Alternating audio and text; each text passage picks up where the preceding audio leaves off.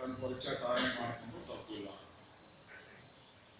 ನನ್ನನ್ನು ಯಾರಾದರೂ ಪರಿಚಯ ಮಾಡ್ತಾ ಇವರು SSLC ಪಾಸ್ ಮಾಡಿದ್ದಾರೆ, ರೋಡ್ ಸೆಕೆಂಡ್ಗೆ ಫಸ್ಟ್ ಕ್ಲಾಸ್ ಬಂದಿದ್ದಾರೆ, ಏನೋ ಸ್ವಲ್ಪ ಇಂಗ್ಲೀಷು ಹೇಳ್ತಾರೆ, ತಪ್ಪು ಸಹಿಸಿ ತಂದರೆ ಅವ್ರು ಕೂತ್ಕೊಂಡ ಮೇಲೆ ನಾನು ಇಂಗ್ಲೀಷ್ ಏನು ಮಾಡಿದ್ದೇನೆ, ಫಸ್ಟ್ ಕ್ಲಾಸ್ ಬಂದಿದ್ದೇನೆ, ಕಂಪ್ಲೇಂಟ್ ಬಂದಿದೆ, ಹೇಳ್ಕೊಳ್ಳೋದು ತಪ್ಪಿಲ್ಲ. ಅವ್ರು ಕಂಪ್ಲೇಂಟ್ ಹೇಳ್ಬೇಕಾಗುತ್ತೆ. ನಸರ್ವೇ ಪ್ರಾತರಸ್ಪೇಟುಗಳಿದೆ, ನಸರ್ವೇ ಪ್ರಾತರಸ್ನಾಥ ಭವಂತಿ ಭರತೋಪಮಾನ ಮದ್ವಿಜಾವಾಪಿತ ಪುತ್ರಾಹ ತಲೆ ತಗ್ಗಿಸಿದ ತದ್ವಿಜಾವ ಸುಹೃತ್ತಮಾಹ ನಿನ್ನಂತ ಸ್ನೇಹಿತರು ಉಂಟು ಅಂತ ಅವನು ಬೇಷ ಅಪ್ಪಡಿಯೋ ಪರವಾಗಿಲ್ಲ ಸಿಕ್ಕಿದ್ರು ಸ್ವಲ್ಪ ನೆಮ್ಮದಿ ಆಯಿತು. ಅದಾದ್ಮೇಲೆ ಇನ್ನೊಂದು ಮಾತನಾಡ್ತಾನೆ, ಇವನೇನಂದ್ರೆ ಅವನು ರಾಕ್ಷಸ ಹಾಗೆ ಹೀಗೆ ಹೇಳಿದೆಲ್ಲ. ಸೂಕ್ಷ್ಮಪಿ ಅಹಿತಂ ಕರ್ತು ಮಮ ಆಸಕ್ತ ಕಥಂಚನ ಸುದುಷ್ಟೋ ವಾ ಪ್ರದುಷ್ಟೋ ವಾ ಕಿಮೇಶ್ವರ. ಅವನು ನಮ್ಮ ಸೈನ್ಯದಲ್ಲಿ ಬಂದ್ರೆ ಅವನಿಗೊಂದು ಪ್ರಯೋಜನ ಹೊರತು ನಾವು ಏನೇ ತೊಂದರೆ ಮಾಡ್ತಾನೆ. ಸುಗ್ರೀವ, ನಿನ್ನ ಸೈನ್ಯವನ್ನು ನಂಬಿಕೊಂಡು ನಾನು ಬಂದಿದ್ದೇನೆ ಅಂತ ಕೇಳಿದ ರಾಮಚಂದ್ರ. ಓ, ನಿಮ್ಮೂರ್ ಮೇಲೆ ಬಂದೆ, ನಮ್ಮ ಸೈನ್ಯ ಇಲ್ಲದ್ರೆ ರಾಮ ಏನ್ ಮಾಡ್ತಾರೆ ಅಂತ ಕಾಣ್ತಾರೋ. ನಿನ್ನ ಸೈನ್ಯವನ್ನು ನಾನು ಅವಲಂಬಿಸಿ ಬಂದಿಲ್ಲ. ನಾನು ಪಿಶಾಚ ದಾನವಾನ್ಯಕ್ಷ ಪೃಥಿವ್ಯಾಂ ಚೈವ ರಾಕ್ಷಸಾಂ. ಪಿಶಾಚರು, ಯಕ್ಷರು, ದಾನವರು ಅಂಗುಲ್ಯ ತಾನ್ಯಾಂ ಕೈ ಉಗುರು ತುದಿಯಿಂದಲೇ ತೇರಿ ಬಿಡುವುದೇ ಕೈ ತೋರಿಸಿ ನರಸಿಂಹಾವತಾರವನ್ನು ಮಾಡಿದ್ದಾರೆ. ನರಸಿಂಹಾವತಾರ ಮಾಡಿದಾಗ ಯಾರ ಸೈನ್ಯ ಇತ್ತು? ಸುಗ್ರೀವ, ನಿನ್ನ ಸೈನ್ಯ ಇದ್ದೆ. ಆಯುಧಗಳೆಲ್ಲ ಬಂದು ಹೋಗಿ ಪ್ರತ್ಯಾದಿಷ್ಟ ಪ್ರಾಣಕ್ಷಣ ಮಾಡಿದೈ ಕಟಕಟಾಲ್ ಹಲ್ಲ ತೋರಿಸ್ತಾನೆ. ನರಸಿಂಹಾವತಾರ ಮಾಡಿ ಉಗುರು ತೋರಿಸ್ತಾ ಇದ್ದಾನೆ. ಆಯುಧಗಳೆಲ್ಲ ಬಂದ್ರೆ ಕೊಂಡ ಶಂಕ ಚಕ್ರ ಸಮೇತ ಬಂದ್ಬಿಟ್ಟು ಅವ್ನು ಯಾರಂತ ಗೊತ್ತಾಗುತ್ತೆ. ಇವೆಲ್ಲ ಹೋಗಿ ಅಂತ ಹೇಳಿ ಉಗುರು ತೋರಿಸಿದ್ದೇಕ ಉಗುರಲ್ಲಿ ಅಡೀತ ಆಯುಧಗಳೇ ಉಗುರಲ್ಲಿ ಬೆಳ್ಳುಗೆ ನರಸಿಂಹಾವತಾರದಲ್ಲಿ ಸಂಹಾರ ಮಾಡಿದ್ನಲ್ಲ, ಆವಾಗ ಯಾರ ಸೈನ್ಯ ಆಯ್ತು ನನಗೆ ಅಂತ ಹೇಳಲಾಗಿ ತಲೆ ತಗ್ಗಿಸ್ತಾ ಇದ್ದಾನೆ ಸುಗ್ರೀವ. ಅವಮಾನ ಆಗೋಯ್ತಲ್ಲ, ಏನೂ ಮಾಡೋಕೆ ಏನೋ ಹೋಯ್ತಲ್ಲ ಅಂದಮೇಲೆ ಆನೆಯೇ ನಮ್ಮಲ್ಲಿ ಶ್ರೇಷ್ಠ. ನೀ ಮಾಡಿ ತಪ್ಪಿಗೆ ಒಂದು ಪ್ರಾಯಶ್ಚಿತ್ತ. ವಿಭೀಷಣ ಕಾಲಿಗೆ ಬಿದ್ದು ಬರಬೇಕು, ನೀನೇ ಕರ್ಕೊಂಡು ಹೋಗ್ಬೋದು. ಆನೆಯೇ ನಮ್ಮ ಬೇರೆ ಕಳಿಸ್ಬೋದಾಗಿತ್ತಲ್ಲ, ನಮ್ಮ ಸೈಡ್ ಕಮಾಂಡ್ ಅಲ್ಲ. ಆನೆಯೇ ನಮ್ಮಲ್ಲಿ ಶ್ರೇಷ್ಠ. ದತ್ತವಸ್ಯ ಅಭಯಮಯ, ಅಭಯ ಕೊಟ್ಟಿದ್ದೇನೆ ನಾನು ಅವನಿಗೆ. ಅಭಯಂ ಸರ್ವಭೂತೇಭ್ಯೋ ದದಾಮಿ ತನ್ಮಮ ಸಕೃದೇವ ಪ್ರಪನ್ನಾಯ ಕಳಿ ಸಕೃದೇವ ಪ್ರಪನ್ನಾಯ ಅವಾಸ್ಮೀತಿ ಚ ಯಾಚತೆ ಅವಾಸ್ಮೀತಿ ಚ ಯಾಚತೆ ಅಭಯಂ ಸರ್ವಭೂತೇಭ್ಯೋ ಅಭಯಂ ಸರ್ವಭೂತೇಭ್ಯೋ ದದಾಮಿ ಏತದ್ ವ್ರತಂ ಮಮ.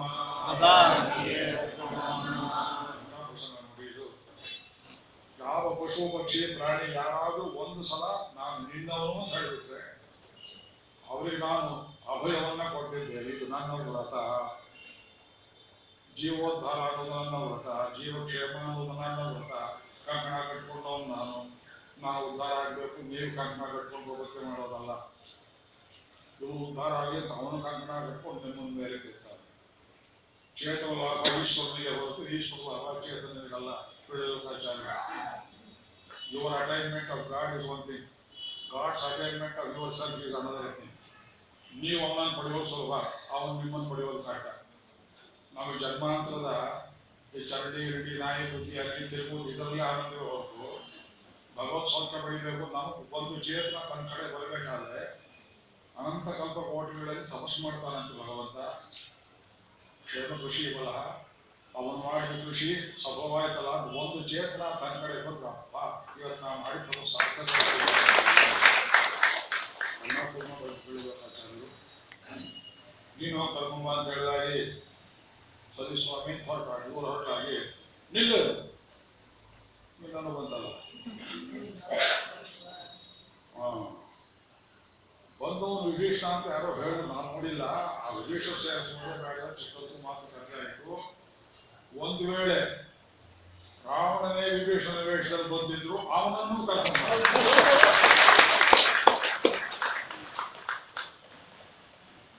ವಿವೇಶನೋ ವಾಸುಗ್ರೀವ ಯದಿ ವಾ ರಾವಣ ಸ್ವಯಂ ಯದಿ ವಾ ರಾವಣ ಸ್ವಯಂ. ಅವ ವೇದಾಂತ ದೇಶಗಳು ತಮ್ಮ ಕೊನೆಯ ಸ್ತೋತ್ರ ವೀತಿ ಸ್ತವದಲ್ಲಿ ಇದನ್ನೆಲ್ಲ ವರ್ಣನೆ ಮಾಡಿ ಸೇರಿಸ್ಕೊಟ್ಟಿದ್ದಾರೆ. ರಾವಣನೇ ಬಂದಿದ್ದು ಕರ್ಕೊಂಬ ಅಂತ ಹೇಳಿದ ಮತ್ತು ಸರ್ವೇಶ್ವರಿಂದ ಮಾತನಾಡಿಬಿಟ್ಟ. ಯದಿವಾ ರಾವಣ ಸ್ವಯಂ. ಇಲ್ಲಿ ಕೆಲವು ರಸಿಕರು ಸ್ವಲ್ಪ ಮುಂದುವರೆದು ಕೇಳ್ತಾರಂತೆ ಭಗವಂತನ. ವಿಭೀಷಣನಿಗೆ ಲಂಕಾ ರಾಜ್ಯ ಕೊಟ್ಬಿಟ್ರಿ, ಸ್ವಲ್ಪ ಹೊತ್ತಲ್ಲಿ ಕೊಡ್ತೀರಿ. ರಾವಣನೇ ಬಂದು ಶರಣಾಗತಿ ಮಾಡಿಬಿಟ್ರೆ ಅವನಿಗೇನು ಕೊಡ್ತೀರಿ ಅಂತ ರಾಮನಿಗೆ. ಅವನಿಗೆ ಅಯೋಧ್ಯೆ ಕೊಟ್ಬಿಟ್ಟಿಲ್ಲ. ಅಯೋಧ್ಯೆ ಭರತನ ತಹ ಕುರಿತಾಚಾಪಣ್ಣ ಹುಡುಕಬೋದೇನು. ಆಗ ಹಾಗಿದ್ದ ಭರತನಿಗೆ ವೈಕುಂಠವನ್ನೇ ಕೊಟ್ಬಿಟ್ಟಿಲ್ಲ. ಭಗವಂತ ಕೊಡದೇನು ಉಂಟೇಳಿ ಅವನು ರಾಮಾವತಾರದಲ್ಲಿ ಅವನ ಹೃದಯಕ್ಕೆ ತುಂಬಾ ಪುಷ್ಟಿ ಕೊಡುವಂತ ಕನಡಿ ಹಿಡಿಯುವಂತಹ ಪ್ರಸಂಗ. ಹೋಗುವಂತ್ರಿ ಮಮ್ಮ ಚಾತ್ಯಂತರಾತ್ಮಾನಂ. ಆ ವಿಭೀಷಣನಿಗೆ ಒಳ್ಳೇದು ಮಾತನಾಡಬೇಕು ಅಂತ ಸುಗ್ರೀವ ಹೇಳ್ತಾನೆ. ಪ್ರಭು, ನನಗೂ ಹೃದಯ ಹಾಗೆ ಹೇಳ್ತಿತ್ತು ವಿಭೀಷಣ ಒಳ್ಳೆಯವನು ಅಂತ. ನಾನು ರಾಜಕಾರಣ ದೃಷ್ಟಿಯಿಂದ ಏನೋ ಎಲ್ಲ ಮಾತಾಡ್ಬಿಟ್ಟೆ, ನಾನು ಕ್ಷಮಿಸ್ಬೇಕು ಅಂತ ಹೇಳಿ ಅದೆಲ್ಲ ಹಾಕೊಂಡ್ಕೋ ಆಶೀರ್ವಾದ. ಅವನು ಬಂದ ಮೇಲೆ ಆ ವಿಭೀಷಣ ಹತ್ರ ಕೂರಿಸ್ಕೊಂಡು ರಾಮಚಂದ್ರ ಸಣ್ಣ ಮಗುವನ್ನ ಅನೇಕ ವರ್ಷ ಆಗಲಿದ್ದ ತಂದೆ ಮಗುವನ್ನ ಹತ್ರ ಕೂರಿಸ್ಕೊಂಡು ತಲೆಯನ್ನೇ ಒರೆಸಿ ಕಣ್ಣನ್ನೇ ನೋಡುವಂತೆ ಲೋಚನಾಭ್ಯಾಂ ಪಿಬನ್ನಿವ ವಿವಿಂಡವತ್ತೆಯ ವಾಯಿ ಕಣ್ಗಳನ್ನೇ ದೂರದತ್ತಾಭಿಮುಖ್ಯಂ ಕಾಂತಮಭದ್ರಂ ಕನಕತಿಲಕಾಲಂಕೃತಂ ಕಾಂತಮಭದ್ರಂ. ಲೋಚನ ಕಣ್ಣಿಂದ ಯಾರೂ ಕುಡಿಯುವುದಿಲ್ಲ. ಸ್ವಾಮಿ ಮಾಡಿಸಿದ್ರು. ಆಮೇಲೆ ಅವನನ್ನು ಕೂರಿಸ್ಕೊಂಡು ಕೇಳ್ತಾನೆ, ರಾಕ್ಷಸಾನ ಬಲಾಬಲ, ರಾಕ್ಷಸರ ಬಲಾಬಲ ಹೇಳು ಅಂತ ಕೇಳಿದ. ನಿನ್ನವರು ಬಲಾಬಲ ಅಂತ ಕೇಳಲಿಲ್ಲ. ಅಂದ್ರೆ ನೀ ರಾಕ್ಷಸ ಅಲ್ಲ ಅಂತ ಅಂದ್ಕೊಂಡ. ಆಮೇಲೆ ಅವನ ಪರಿಚಯ ಎಲ್ಲ ಹೇಳ್ತಾನೆ. ಮುಂದಿನ ಕತೆ ಸ್ವಲ್ಪ ಓಡಿಸ್ತಾ ಇದೆ ಹೇಳಿಂದ. ಎಲ್ಲ ಸ್ವಲ್ಪ ಹೋಯ್ತು ಕಣಯ್ಯ, ನಿಮ್ಮೂರು ಹೋಗೋದಕ್ಕೆ ಒಂದು ದಾರಿ ಗೊತ್ತಿಲ್ವಲ್ಲ ಅಂತ ಕೇಳಲಾಗಿ ತನಗೆ ಹಾಗಾನೇ ಸಿದ್ಧವಾಗಿರುವ ಪ್ರಪಂಚವನ್ನು ನೋಡಿ ನೀವು ಒಂದು ಸಮುದ್ರಕ್ಕೆ ಶರಣಾಗತಿ ಮಾಡಿಬಿಟ್ಟು ಅಂದ್ಬಿಟ್ಟಾರೆ. ಅದಕ್ಕೆ ಮುಂಚೆ ಇನ್ನೊಂದು ಪ್ರಸಂಗ ಹೇಳಬೇಕು.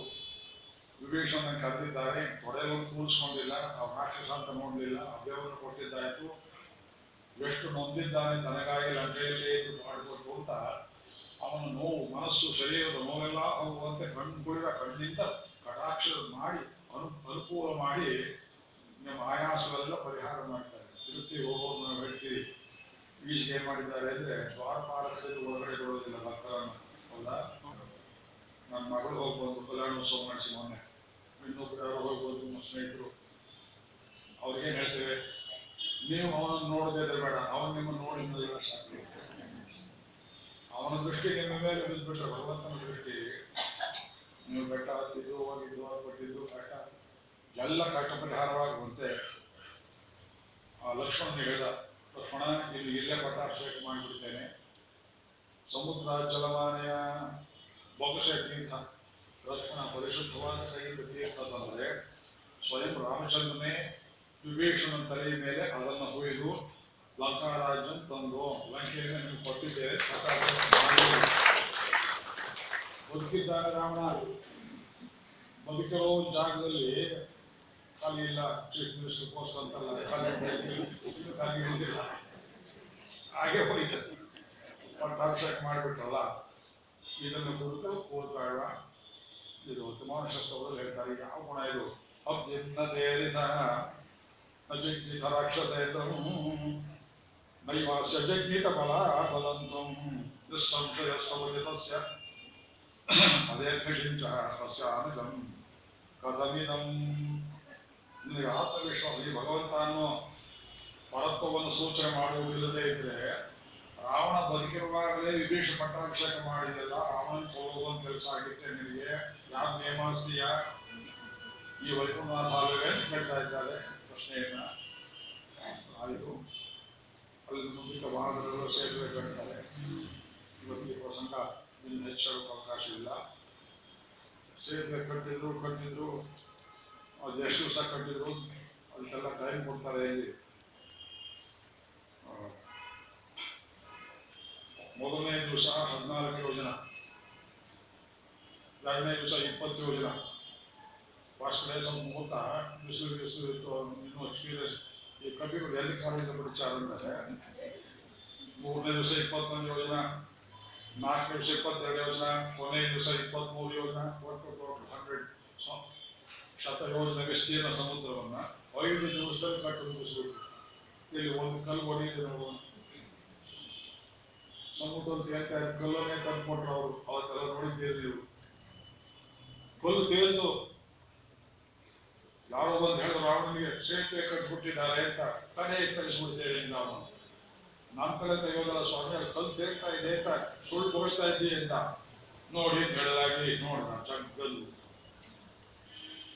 ಕಲ್ಲು ತೇಲ್ತಾ ಇದೆ, ಸೇತುವೆ ಕಟ್ಟಿದ್ದಾರೆ, ತೇಲ್ತಾ ಇದೆ ಅಂತ ಅಳ್ಳಾಡ್ತಾ ಇಲ್ಲ, ಚಲಿಸ್ತಾ ಇಲ್ಲ, ಭದ್ರವಾಗಿ ಕೂತಿದೆ. ಮರದ ತಿಂಡಿ ಹಾಕಿದ್ದಾರೆ. ಒಂದು ಕಥೆ ಹೇಳ್ತಾರೆ ಇಲ್ಲಿ. ಇದನ್ನು ಪರೀಕ್ಷೆ ಮಾಡೋದಕ್ಕೋಸ್ಕರ ಈ ರಾವಣ ಅಷ್ಟು ದೂರದಲ್ಲಿ ಹೋಗಿ ಯಾರು ಇದ್ದೇ ಇದ್ದ ಪ್ರದೇಶ ಮುಗಿಸ್ಕಾಕೊಂಡು ತನ್ನ ಅರಮನೆಯಿಂದ ಆಚೆಗೆ ಸಮುದ್ರ ತೀರದಲ್ಲಿ ಹೋಗಿ ತಾನು ಒಂದು ಕಲ್ಲನ್ನು ಹಾಕಿದ್ದಾನೆ. ಅದು ತೇಲ್ಸು. ಯಾರು ನೋಡಲಿಲ್ಲ. ಹಿಂದೆ ಮಂಡೋದ್ರಿ ನಿಂತಿದ್ದು ಒಂದು ಕಲ್ಲು ಎಣ್ಣೆ ಆಗಿದ್ರಿ, ಏನ್ ಬರ್ತೀರಿ ಅದರಲ್ಲಿ? ಅವಳು ಭಯವಾಯ್ತಿದ್ವಿ, ರಾವಣನ ಕೈಯಿಂದ ಕಲ್ಲು ತೇಲ್ಸಲ್ಲ ಅಂತ. ಅದ್ರ ಮೇಲೆ ಏನ್ ಬರದೆ ಅಂತ ಕೇಳಿ, ನಾನು ರಾಮ ಅಂತ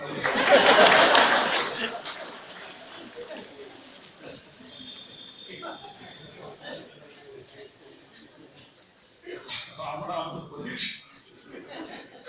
ರಾಮಾಯಣ ಪೋಷಕವಾದ ಕಥೆ ಇದು. ಅದಾದ್ಮೇಲೆ ಮುಂದಿನ ಕಥೆ ದ್ವಂದ್ವ ಯುದ್ಧ ಆಗುತ್ತೆ. ಈ ಕಥೆಯನ್ನೆಲ್ಲ ವರ್ಣಿಸೋದಕ್ಕೆ ಒಂದೇ ಒಂದು ಶ್ಲೋಕದಲ್ಲಿ ಗುರುಗಳು ಇವಾಗ ವೇದಾಂತ ವೇದಾಂತೇಶ್ವರಿಗಳಂತ ಅದರಲ್ಲಿ ಕೊನೆಯಲ್ಲಿ ಒಂದು ಶ್ಲೋಕ ಹೇಳಿದ್ದಾರೆ. ಆ ಶ್ಲೋಕ ಹೇಳಿಬಿಟ್ರೆ ನೀವು ಉಳಿದ ರಾಮನ ಕಥೆಯೆಲ್ಲ ಕೇಳಿದಾಗುತ್ತೆ. ಪಟ್ಟಾಭಿಷೇಕ ಸರ್ಬಿಟ್ಟು ನಾವು ಹೋದಾಗುತ್ತೆ. ಬಹಳ ದೀರ್ಘವಾಗಿ ಚರ್ಚೆ ಮಾಡಿದ್ದಾರೆ ಈ ಪ್ರಸಂಗವನ್ನೆಲ್ಲ. ಒಟ್ಟು 10 ಅಧ್ಯಾಯ ಬರೆದಿದ್ದಾರೆ. ಈ ವಿಭೀಷಣ ಪ್ರಸಂಗದ ಕುರಿತು 10 ಅಧ್ಯಾಯ ಬರೆದಿದ್ದಾರೆ ವೇದಾಂತೇಶ್ವರು. ಈ ಶ್ಲೋಕ ರಾಗಾಂತೆ ರುದ್ಧಲಂಕ ಚ್ಯುತಪಣಿಕದನ ಧೂಮ್ರದೃಗ್ವಜ್ರದಂಶೋ ಬಂತ್ವಾ ಅಕಂಪಂ ಪ್ರಹಸ್ತಂ ವೃಷಭಕಮಕುಟಂ ಕುಂಭಕರ್ಣಾಧಿಕಾಯೋ ಬ್ರಹ್ಮಾಸ್ತ್ರಚ್ಛಿನ್ನ ಕುಂಭಾಧಿಕಮತಮಕರಾಕ್ಷಂ ಚ ಹತ್ವಾ ಇಂದ್ರಶತ್ರುಂ ದಿಗ್ಧೋಘಸ್ತ್ರೈಃ ತ್ರಿಭಿಃ तं ಶಾಬಲಃ ಅವಧೇತಿ ರಾವಣಂ ರಾಮಭದ್ರಃ. 3 ಹಗಲಿನಲ್ಲಿ 3 ಯಾಮದಲ್ಲಿ ರಾವಣನ ಗೆದ್ದು ಬಿಟ್ಟ ಅಂತ ಬರೆದಿದ್ದಾರೆ. ಆಕಾಂತೆ ವೃದ್ಧ ಲಂಕ. ಪೌರ್ಣಮಿ ಬಂತು, ಲಂಕೆಗೆ ಮುತ್ತಿ ಹಾಕಿದ್ರು. ಚ್ಯುತ ಬಳಿಕದನ ನಾಗಾಸ್ತ್ರ ಬಿಟ್ಟ. ಆ ನಾಗಾಸ್ತ್ರ ಮಹಿಮೆಯನ್ನು ಹೇಳ್ತಾರೆ. ಧೂಮ್ರದಕ್ಕೆ ವಜ್ರದ ಧೂಮ್ರಾಕ್ಷ ವಜ್ರದ ಅಂಶ ಅನ್ಕೊಂಡು ಬಂತ ಅಕಂಪನದೆ ಪ್ರಹಸ್ತಂ ದಶಮುಖ ಮಕುಟಂ ರಾವಣ ಕಿರೀಟ ತೆಗೆದು ಮೊದಲಿದ್ದ. ಕುಂಭಕರ್ಣಾಧಿಕಾಯವು ಬ್ರಹ್ಮಾಸ್ತ್ರ ಚಿನ್ನ ಕುಂಭಾಧಿಕ ಮತ ಬ್ರಹ್ಮಾಸ್ತ್ರದಿಂದ ಭೇದಿಸಿ ಮಕರಾಕ್ಷಂ ಹತ್ವಾ ಇಂದ್ರಶತ್ರುಂ ಇಂದ್ರಜಿತ್ ವಧೆ ಜಿತ್ವಾ ಹಸ್ತ್ರೈಃ ತ್ರಿಭಿಃ तं ಸಬಲಂ ಅವಧೀತಿ ರಾವಣಂ ರಾಮಭದ್ರ. ಮುಗಿದೋಯ್ತು ಈ ಶ್ಲೋಕ. ನನಗೆ ಷಷ್ಠ್ಯಬ್ದಿ ನಡೆಯಿತು 22 ವರ್ಷಕ್ಕೆ. ಧಾರವಾಡದಲ್ಲಿ ನಮ್ಮ ಮನೆಗೆ ಹೋಗುದು. ಬ್ಯಾಂಕ್ ಬರೋಡ ಬ್ಯಾಂಕ್ ಮ್ಯಾನೇಜರ್ ಬಂದಿದ್ರು. ಅವ್ರಿಗಿಂತ ಅಷ್ಟು ಶ್ಲೋಕ ಕಂಡು ತುಂಬ ಇಷ್ಟ. ಊರು ಹಚ್ಚಿಬಿಡೋರು. ಬ್ಯಾಂಕಿಗೆ ಹೋಗ್ತಾ ರಾಮಾನುಜ ತಂದಾಗಿ ಹೇಳ್ಕೊಂಡು ಹೋಗೋದು, ವಾಪಸ್ ಬರ್ತಾ ಸುದರ್ಶನ ಶತಕ ಹೇಳ್ಕೊಂಡು ಬರೋದು. ಮನೆಗೆ ಊರು ಹಚ್ಚಿಬಿಟ್ಟಿದ್ರು. ನಮ್ಮ ಮನೆಯಲ್ಲಿ ಅನೇಕ ಪಂಡಿತರೆಲ್ಲ ಸೇರಿದ್ರು. ಅವರಲ್ಲಿ ಶ್ಲೋಕ ಹೇಳಿಬಿಟ್ರು. ಕೆಲವೊಂದು ಶ್ಲೋಕ ಕೇಳೋದಿಲ್ಲ. ಎಲ್ಲ ಅರ್ಥ ಎಲ್ಲವೋ ಅರ್ಥ ಗೊತ್ತಿಲ್ಲ. ಆಯ್ತು ಬಾಯ್ತಲ್ಲ ಮೂರು ವರ್ಷ ಊರು ಹಚ್ಚಿಬಿಟ್ಟಿದ್ರು. ಹಾಗಲ್ಲ. ಇದರಲ್ಲಿ ಸಮಾಸ ವ್ಯಾಸ ಕೀರ್ತನೆ ಸಂಗ್ರಹ ಮಾಡೋದು ವಿಸ್ತಾರ ಮಾಡೋದು ಬಹಳ ದೊಡ್ಡ ಕಲೆ. ರಾಮಾಯಣವನ್ನು ಸಂಗ್ರಹ ಮಾಡುವುದು ಒಂದು ಕಲೆ, ರಾಮಾಯಣ ವಿಸ್ತಾರ ಮಾಡುವುದು ಒಂದು ಕಲೆ. ನಮಗೆ ಸಂಗ್ರಹ ಮಾಡುವ ಕಲೆ ಗೊತ್ತಿಲ್ಲ. ಸಂಗ್ರಹೇ ನಾಸ್ತಿ ಮೇ ವೃತ್ತಿ ವಿಸ್ತರೆ ರಮದೇವನ ಕರ್ಮನೇ ಮಾಡಲಿ. ಯಾವುದನ್ನಾದ್ರೂ ನೋಡುವ. ಅದರಿಂದ ಕುಂಭಕರ್ಣ ವಧಿಯಾಯಿತು, ಇಂದ್ರಜಿತ್ ವಧಿಯಾಯಿತು. ಒಂದೊಂದ ಕುಂಭಕರ್ಣ ದಿವಸ 15 ತಂದಿದ್ದಾಗೆ 9ನೇ ದಿವಸ ಅವನು ನಿದ್ದೆ ಮಾಡುವಾಗ ಒಂದು ದಿವಸ ಏಟ್ ತಿಳ್ಕೊಂಡ್ಬಂದವನು ರಾವಣ ಎಬ್ಬಿಸುವವನನ್ನ ಅಂದ. ಅವನು ಸಾಯ್ತಾನೆ ಅಂತ ಗೊತ್ತಿತ್ತು. ಎಬ್ಬಿಸಿದ್ರೆ ಅವನು ಸಾಯ್ತಾನೆ ಅಂತ ಗೊತ್ತಿತ್ತು. ಇರ್ಕಲ್ಲ ಅವನು ಮೊದಲ ಬೋಟ್ ಅಪರ್ಣ ರಾಕ್ಷಸಿತ್ತು. ಅವನು ಎಬ್ಬಿಸಿದ್ರೆ ಅವನಿಗೆಲ್ಲ ಅಲಂಕಾರ ಮಾಡ್ಕೊಂಡ ಎದ್ದು ಭೂಮಿಗೆ ಬಂದ. ಎದುರುಗಡೆ ನೋಡ್ತಾನೆ, ವಿಭೀಷಣ ಬರ್ತಾ ಇದ್ದಾನೆ. ನೋಡ್ದ ಅವನ್ನ, ಕಣ್ಣಲ್ಲಿ ಬಂದು ಕುಂಭಕರ್ಣನಿಗೆ ಉತ್ಸಾಹ. ರಾತ್ರಿ ಕನಸ್ಕಂಡೆ ನಾನು, ನಿನ್ನ ತಲೆ ಮೇಲೆ ಬಿಳಿ ಛತ್ರಿ ಇದ್ದಾಗೆ. ನಾಸ್ತಿ ಧರ್ಮಾಭಿವ್ಯಕ್ತಾನ ಧರ್ಮದಲ್ಲಿದ್ದವ್ರಿಗೆ ಯಾವತ್ತೂ ದುಃಖ ಬರೋದಿಲ್ಲಪ್ಪ. ನನ್ನ ಎದುರು ಬರಬೇಡ. ನಮ್ಗೆ ಯುದ್ಧ ಅಂದ್ರೆ ಬರೀ ಎಲ್ಲರೂ ತಿನ್ನೋ ಕೆಲಸ. ಎರಡು ಬಂದು ನೀವು ತಿಂದು ಬಿಟ್ಟೆ, ದೂರಕ್ಕೆ ಹೋಗು, ರಾಮ ಕೆಲಸ ಮಾಡಿ ಮುಂದೆ ಹೋಗು. ಅರ್ಧ ಮೊದಲ ಜ್ಞಾನ ಆಯ್ತು ಅವರಿಗೆ.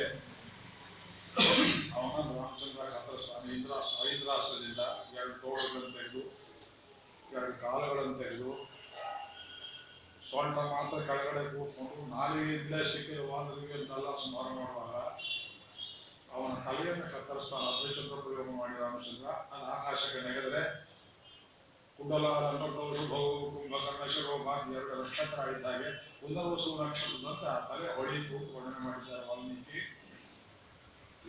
ಅವನ ಡಿಂಬ ಹೋಗಿ ಸಮುದ್ರದಲ್ಲಿ ಬಿದ್ದು ಅಷ್ಟು ನೀರು ಉಕ್ಕಿ ಬಂದು ವಾನರನ್ನು ಕೊಚ್ಚಿತು. ಅವರೆಲ್ಲ ಅಯ್ಯೋ ರಾಮ ರಾಮ ರಾಮನ ತಂದ ಹಿಂದು ಅಡಗಿದರು. ಅಭಯವನ್ನು ಕೊಟ್ಟ. ಇನ್ನು ಮುಂದಕ್ಕೆ ಯುದ್ಧ ನಡೆಯಿತು.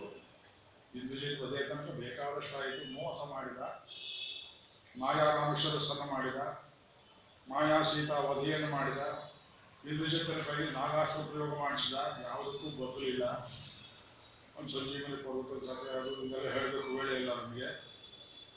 ಕೊನೆಯ ಯುದ್ಧದಲ್ಲಿ ಏತದಸ್ತ್ರ ಬಲಂ ದೇವಿಯಮ್ಮ ತಂಡ ಕಶ್ಯಪ ನನ್ನ ಅಸ್ತ್ರಬಲವನ್ನು ನೋಡಿ ಅಂತ ಹೇಳಿ ರಾಮ ನೆಲದಲ್ಲಿ ನಿಂತ್ಕೊಂಡು ಯುದ್ಧ ಮಾಡ್ತಾ ಇದ್ದಾನೆ. ಆ ಹೊತ್ತಿನಲ್ಲಿ ದೇವೇಂದ್ರ ರಾಮಚಂದ್ರ ಸ್ವಾಮಿ ಸಹಾಯವಾಗುವುದಕ್ಕಾಗಿ ತನ್ನ ರಥವನ್ನು ಕಳಿಸ್ತಾನೆ. ಮಾತಲಿ ಸಮೇತವಾಗಿ ರಾಮ ಕೆಳಗಿರುವುದು, ರಾಮನ ರಥದ ಮೇಲಿರುವುದು ಸರಿಯಲ್ಲ ಅಂತ ತಿಳ್ಕೊಂಡು ಸಾರಥಿ ಮಾತಲಿ ಅವಂತಹ ಸಾರಥಿ ಲೋಕದಲ್ಲಿ ಅವನು ಬಿಟ್ಟರೆ ನಳಚಕ್ರವರ್ತಿ ಅಂತಾರೆ ಮಹಾಭಾರತದಲ್ಲಿ. ಸಾರಥ್ಯ ಮಾಡುವುದು ಒಂದು ಬಹಳ ದೊಡ್ಡ ವಿಷಯ. ಒಂದು ನಿಂತರೆ ಯುದ್ಧ ಆಗಬೇಕು. ರಾವಣನೂ ಸೋಲ್ತಾ ಇಲ್ಲ, ರಾಮನೂ ಸೋಲ್ತಾ ಇಲ್ಲ. ಇವತ್ತು ರಾಮನಾರಿರ್ಬೇಕು, ರಾಮನಾರಿರ್ಬೇಕು, ಇಬ್ಬರಿಗೂ ಜಾಗ ಇಲ್ಲ ಅಂತ ಹೇಳುವಾಗ ಯುದ್ಧ ಭೂಮಿಗೆ ಓಡಿ ಬಂದರು ಅಗಸ್ತ್ಯ ಮಹರ್ಷಿಗಳು. ಅವರು ಪುಲಸ್ತ್ಯನ ಸಾಕ್ಷಾತ್ ದಾತ. ಪುಲಸ್ತ್ಯ ಬ್ರಹ್ಮ ಅಗಸ್ತ್ಯರು ಅಣ್ಣ ತಮ್ಮಂದರು. ದಾಯಾದಿ ಚಿಕ್ಕಪ್ಪ ಆಗಬೇಕು ರಾವಣನಿಗೆ, ಚಿಕ್ಕ ತಾತ. ಅವರು ಬಂದು ನೋಡಿ ಅಲ್ಲಿಂದ ಫಾಲೋ ಮಾಡಿ ಪಂಚಮುಖಿಯಿಂದ ಫಾಲೋ ಮಾಡ್ತಾ ಇದ್ದಾರೆ ಅವನನ್ನ ಬಂದು ಯುದ್ಧದಲ್ಲಿ. ಅಪ್ಪ ಇವನು ಸುಮ್ಮನೆ ಕೆಳಗೆ ಬಿಡೋದಿಲ್ಲ, ಅದರಿಂದ ಇವತ್ತು ನೀನು ಸಂಹಾರ ಮಾಡಲೇಬೇಕಿಂತ ರಾಕ್ಷಸ ಶಕ್ತಿ, ರಾಕ್ಷಸ ಸಾಯಂಕಾಲ ಆದ್ಮೇಲೆ ಕಳೆದು ಹೋಗುತ್ತಾದ್ರಿಂದ ಆಚಮನ ಮಾಡುವುದು ಮಂತ್ರ ಕೊಡ್ತೇನೆ ಅಂತ ಹೇಳಿದ್ದು ಭೂಮಿಯಲ್ಲಿ ರಾಮಚಂದ್ರ ಸ್ವಾಮಿ ಒಂದು ದಿವಸ ಸಂಧ್ಯಾವನ ಬಿಡಲಿಲ್ಲ, ಆಚಮನ ಬಿಡಲಿಲ್ಲ. ಅವನಿಗೆ ಆದಿತ್ಯ ಹೃದಯ ಎಂಬ ಮಂತ್ರವನ್ನು ಉಪದೇಶ ಮಾಡ್ತಾರೆ. ಆದಿತ್ಯ ಹೃದಯ ಉಪದೇಶ ಆದ ಮೇಲೆ ದ್ವಿಗುಣೀಕೃತ ಶಕ್ತನಾಗಿ ಭಗವಂತ ರಾವಣನ ತಲೆಗಳನ್ನು ಒಂದೊಂದಾಗಿ ತೆಗೆದರೆ ಅದು ಒಂದೊಂದಾಗಿ ಮೊಳೆಯುತ್ತಾ ಚಿಗಿತಾ ಬಂತು. ದುಷ್ಟರಾಮನು ಹಾಗೆ ಇನ್ಯಾಕೆ ಚಲಾಟ ಮಾಡಿದವರು. ಒಂದು ತಲೆ ಕೆಟ್ಟು ಬುದ್ಧಿ ಹೋದ್ರೆ ಇನ್ನೊಂದೆಲ್ಲ ಇದೆಯೋ ನೋಡೋಣ ಅಂತ 101 ಸಲ ತೆಗೆದು ತಿರುಗಿ ಆ ತಲೆ ಬಂದ ಮೇಲೆ ಮಾತ್ರ ಹೇಳಿದ, ಪ್ರಭು ಅವನನ್ನು ಚಲ್ಲಾಟ ಮಾಡಬೇಡ, ತಲೆಯಲ್ಲಿಲ್ಲ ಅವನ ಶಕ್ತಿ, ಅವನು ನಿನ್ನವನಲ್ಲವೇ, ದ್ವಾರಪಾಲಕ ಅಲ್ಲವೇ, ಹೃದಯದಲ್ಲಿ ಅಮೃತ ಕಲಶ ಅಲ್ಲಿ ಬಿಡು ಬ್ರಹ್ಮಾಸ್ತ್ರ ಅಂದಾಗ ಅಗಸ್ತ್ಯ ಕೊಟ್ಟ ಬ್ರಹ್ಮಾಸ್ತ್ರವನ್ನು ಕೂಡಿ ವಿಶ್ವಾಮಿತ್ರನ್ನೆಳೆದು ಅವನ ಹೃದಯಕ್ಕೆ ಬಾಣವನ್ನು ಬಿಟ್ಟಾಗ ರಾವಣ ಸತ್ತು ಕಳೆದ. ಆಮೇಲೆ ವಿಭೀಷಣ ಎಷ್ಟಾದರೂ ಅಣ್ಣ ಅನ್ನೋ ಭಾವನೆಯಿಂದ ಕಿಂಚಿತ್ ಅಂತ ಸುಗ್ರೀವಾರ್ತಾಗೆ. ಅದಾದ್ಮೇಲೆ ಅವನಿಗೆ ಸಂಸ್ಕಾರ ನಾವು. ವಿಭೀಷಣ ಹೇಳ್ತಾನೆ, ಅವನು ದಾರಿ ಬಿಟ್ಟವನು, ಋಷಿಪತ್ನಿಯನ್ನು ಕೆಡಿಸಿದವನು, ಮಾಡಬಾರ್ದೆಲ್ಲ ಮಾಡಿದ್ದಾನೆ, ಋಷಿಗಳಿಗೆಲ್ಲ ಕೊಂದಿದ್ದಾನೆ, ಈ ಪಾಪಿನ ಸಂಸ್ಕಾರ ಮಾಡಬಾರ್ದು ಅಂದಾಗ ಅವನು ನಿನಗೆ ಹಾಗೋ ನನಗೂ ಹಾಗೆ ಒಂದು ಮಾತಾಡ್ತಾರೆ. ಅದರ ಅರ್ಥ ನೀನು ಮಾಡಿದೆ ನಾನು ಮಾಡ್ತೇನೆ ಅನ್ನೋದು. ನೀರು ಕೊಂಡಲೇ ನಾನು ಕೊಂಡ್ರೆ ಉತ್ತರ. ಸತ್ತವರಿಗೆ ಉತ್ತರ ಕಡೆ ಯಾರು ಮಾಡೋರು ಸರ್ಕಾರ ಖರ್ಚಾಗಬೇಕು. ಆಮೇಲೆ ನಮ್ಮ ಶಾಸ್ತ್ರ ವಿಧಿಯಿಂದ ಸಂಸ್ಕಾರಗಳೆಲ್ಲ ನಡೆದ ಮಂಡೋದರಿ ಬರ್ತಾಳೆ, ಅಳ್ತಾಳೆ. ಆ ಮಂಡೋದರಿ ಹೇಳುವ ಪ್ರಸಂಗದಲ್ಲಿ ನಮ್ಗೆ ಅವತ್ತೇ ಗೊತ್ತಿತ್ತು ಅಂತಾಗ ಕೊನೆ ಯುದ್ಧಕ್ಕೆ ಮುಂಚೆ ಏನು ಹೇಳಿದ್ರೆ ನಿಮಗೆ ರಾಮಾಯ ಪ್ರತಿಪಕ್ಷ ವೃಕ್ಷದಿದ್ದೇನೆ ರಾಷ್ಟ್ರಾಭಿಮಾನಿ. ಕೊನೆ ಯುದ್ಧದಲ್ಲಿ ರಿಸರ್ವ್ ಫೋರ್ಸ್ ಏನು ಇರಲಿಲ್ಲ, ಅವ್ರು ಬಿಟ್ಟಿತ್ತು. ವಯಸ್ಸಿದ್ದ ಅವರು ಚಿಳ್ಳೆ ಪಿಳ್ಳೆ ಹುಡುಗರು ಕೋಪಿನ ಕಟ್ಟಿದವರು ಮುದುಕರಾದವ್ರನ್ನೆಲ್ಲ ಕರ್ಕೊಂಡ್ ಬಂದ್ಬಿಟ್ಟಿದ್ದಾರೆ ರಾವಣ. ಆ ಸೈನ್ಯ ಪುಡಿ ಕಡಲೆ ಪುಡಿ ಇದ್ದ ಹಾಗೆ ರಾಮನ ಬಾಣಕ್ಕೆ ಬಗ್ಗುವಲ್ಲ ಹೋಗ್ಬಿಡುತ್ತೆ ಅಂತ ಗೊತ್ತಿತ್ತು. ಕೊನೆಯ ಸಲ ಮಂಡೋದ್ರೇನು ಕೇಳ್ತಾನಂತೆ. ಹನುಮನ್ ನಾಟಕರು ಹೇಳೋ ಮಾತು, ರಾಮನಿಗೆ ಸೀತೆಯನ್ನು ಒಪ್ಪಿಸಿಬಿಡಲೇ. ರಾಮಾಯಣದಲ್ಲಿಲ್ಲ ಇದು. ರಾಮಾಯ ಪ್ರತಿಪಕ್ಷ ವೃಕ್ಷ ಶಿಖಿನೇ ದಾಸ್ಯಾಭಿವಾಮೈತೆ ಯುದ್ಧೇ ರಾಘವ ಸಾಯಕೈ ಸ್ವರ್ಗಂಧ ವಿಷಾಭಿಮ. ರಾಮನ ಕೈ ಸತ್ತು ಸರ್ಗಕ್ಕೆ ಹೋದ್ರೆ ಅಥವಾ ಸೀತೆಯನ್ನು ಒಪ್ಪಿಸಲೇ ನೀತಿಜ್ಞೇ ಮಾಡೋದ್ರಿ. ಕಥೆಯ ಸ್ವದೇವಿ ಕಥಮಃ ಪಕ್ಷೋ ಗೃಹೀತ ಸ್ವಯ. ಇವೆರಡು ಯಾವ ಪಕ್ಷ ಭಾಷೆ ಅಂತ ಕೇಳಿದಾಗಿ ಸುಶ್ರಾವ್ಯಂ ಪದಂ ಅಸ್ಮದೀಯಂ ಗಮಂ ಮಾತ್ರ ಶೇಷಂ ಪದಂ ಅಸ್ಮದೀಯಂ ಪದಂ. ನಮ್ಮ ಸೈನ್ಯವಲ್ಲ ಸುಶ್ರಾವ್ಯಂ, ಕಿವಿಯಿಂದ ಮಾತ್ರ ಕೇಳೋ ಸೈನ್ಯ ಇತ್ತು ಅಂತ ಹೋಯಿತು. ಶಬ್ದದಲ್ಲಿ ಕೀರ್ತಿ ವಿಶೇಷವಾಯಿತು, ಸೈನ್ಯ ಎಲ್ಲ ಹೋಗ್ಬಿಡ್ತು. ಏನ್ ಮಾಡ್ಲಿ ಅಂತ ಕೇಳಲಾಗಿ ಅಯ್ಯ ಮಂಡೋದು ನಿಟ್ಟುಸಿ ಬಿಡ್ತಾಳೆ. ಅಲ್ಲ ದೃಷ್ಟ ದೈನ್ಯಂ ಭಗಿನ್ಯ ಅಶ್ರುತ ಕಲವಿಧನು. ನೀನು ತಂಗಿ ಮೂಗನ್ನು ಕೊಯ್ದ ನಿಮ್ಗೆ ಬುದ್ಧಿ ಬರಲಿಲ್ಲ. ಕರಾಸುರನ್ ರಾಮ ತಂದಾಗ ಬುದ್ಧಿ ಬರಲಿಲ್ಲ. ತುಳಸಿ ಅವಿನಾಶಂ ಮಾರೀಚ ಸತ್ತಾಗ ಬುದ್ಧಿ ಬರಲಿಲ್ಲ. ಕಾಲ ವೇದನಂ ಕಟಿ ಬರದ ಸತ್ತ ಸಾಲ ವೃಕ್ಷ ಬೀರಿಸಿದಾಗ ಬುದ್ಧಿ ಬರಲಿಲ್ಲ. ವಾಲ್ಯನ್ ಸುಟ್ಟಾಗ ಬುದ್ಧಿ ಬರಲಿಲ್ಲ. ಬದ್ಧ ಸುಗ್ರೀವ ಸಖ್ಯಂ ಸುಗ್ರೀವನಿಗೆ ಸ್ನೇಹ ಮಾಡಿಕೊಂಡಾಗ ಅವನಿಗೆ ಬುದ್ಧಿ ಬರಲಿಲ್ಲ. ಕರ್ಮಾಣಿ ಉದ್ಯಾನ ಭಂಗೆ ಒಬ್ಬ ಹನುಮಂತ ಬಂದು ಅಶೋಕವನ್ನೆಲ್ಲ ನಾಶ ಮಾಡಿದಾಗಲೂ ಬುದ್ಧಿ ಬರಲಿಲ್ಲ. ಜಲನಿಧಿ ಚರಣಂ ಸಮುದ್ರವನ್ನು ದಾಟಿದಾಗ ಬುದ್ಧಿ ಬರಲಿಲ್ಲ. ಯೋನ ಜಾತಸ್ತದಾ ನೀನ್ ಸೋಯಂ ಅಷ್ಟೇ ಕುಲೇಸ್ಮಿನ್ನೆ. ಈಗ ನಮ್ಮ ವಂಶ ಕುಲ ಎಲ್ಲ ಹೋದ ಮೇಲೆ ಆವಾಗೆಲ್ಲ ಬರ್ತೇ ಬುದ್ಧಿ ಈಗ ಬರುತ್ತೆ ನನಗೇನು ಗ್ಯಾರಂಟಿ ಇಲ್ಲ ಅಂದ್ಬಿಟ್ಟು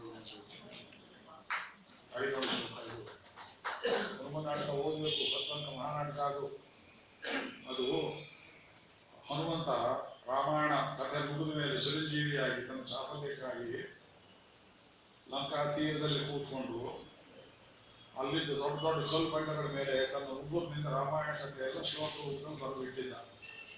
ಕನೆಕ್ಷನ್ ಮಾಡಿರಲಿಲ್ಲ.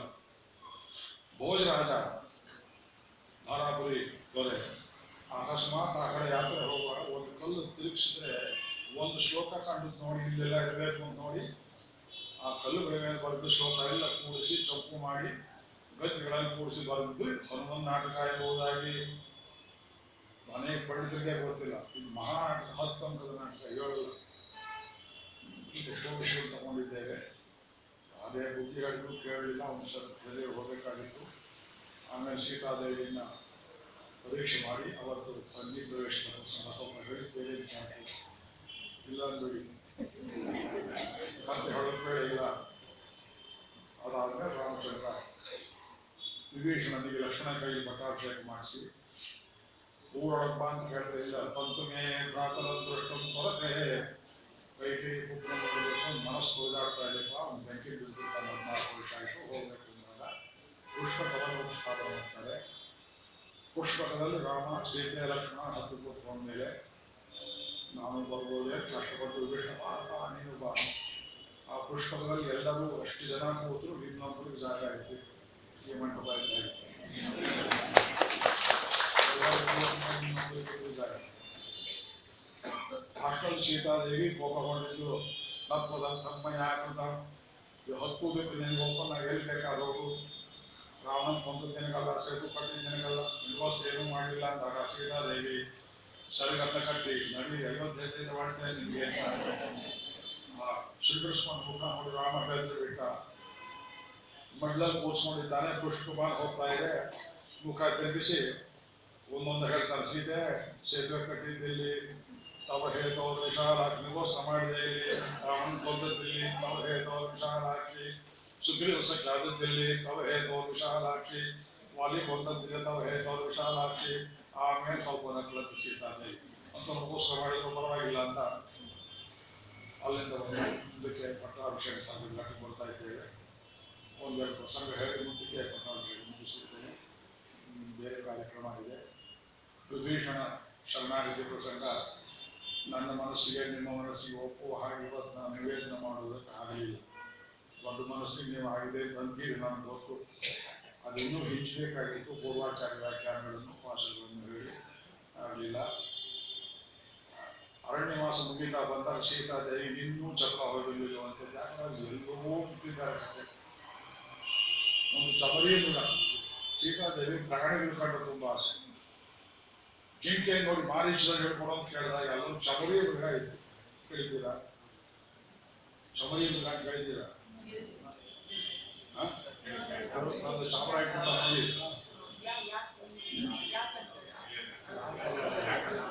ಬಾಲದಲ್ಲಿ ಬಹಳ ನುಣುಪಾದ ಕೂದಲಿರುತ್ತೆ. ಯಾಕದು ಗೊತ್ತಿಲ್ಲ.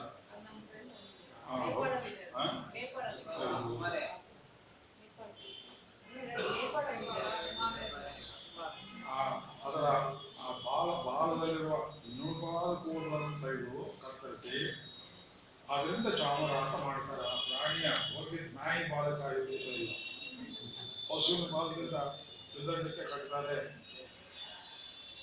ಆ ಚಮರಿ ಮೃಗದ ಬಾಳ ಅದನ್ನು ಕತ್ತರಿಸಿ ತಕ್ಕೊಂಡು ಇಟ್ಕೊಂಡು ಸೀತಾದೇವಿ. ಇದು ರಾಮಾಯಣದಲ್ಲಿ ಇಲ್ಲ. ತ್ಯಾಗರಾಜರಿಗೆ ಎಲ್ಲಿಂದ ಅಂತ ಗೊತ್ತಿಲ್ಲ. ರಾಮಚಂದ್ರ ಒಡನೆ ಬಾಣವನ್ನು ಹೂಡಿದ. ಹೆಂಡತಿ ಮಾತು ಹೇಳಬೇಕಲ್ಲ. ಬಾಣ ಪ್ರಯೋಗ ಮಾಡಿದರೆ ಆ ಮೃಗ ನೋಡಿತು, ತನ್ನ ಬಾಲ ಹೀನವಾದರೆ ಉಳಿದ ಪ್ರಾಣಿಗಳು ತನ್ನನ್ನು ಹಸಿರು ಸೇರಿಸೋದಿಲ್ಲ. ಹಾಗೆ ಸಾಯೋದಕ್ಕಿಂತ ಆ ರೀತಿ ಅವಮಾನ ಕೊಡೋಕ್ಕಿಂತ ಸಾವು ವಾಸಿಯಿಂದ ರಾಮ ಹೂಡಿದ್ದ ದಿಕ್ಕಿಗೆ ಬಾಲಕ್ಕೆ ಬಂದಾಗಿ ಕೊರಳನ್ನು ಒಡ್ಡು ಬಿಡ್ತು. ಆ ಕೊರಳನ್ನು ಒಡ್ಡಿದ್ದು ನೋಡಿ ಅಯ್ಯೋ ಬೇಡ ಅಂತ ರಾಮಚಂದ್ರ ಆ ಬಾಣವನ್ನು ವಾಪಸ್ ತಗೊಂಡ.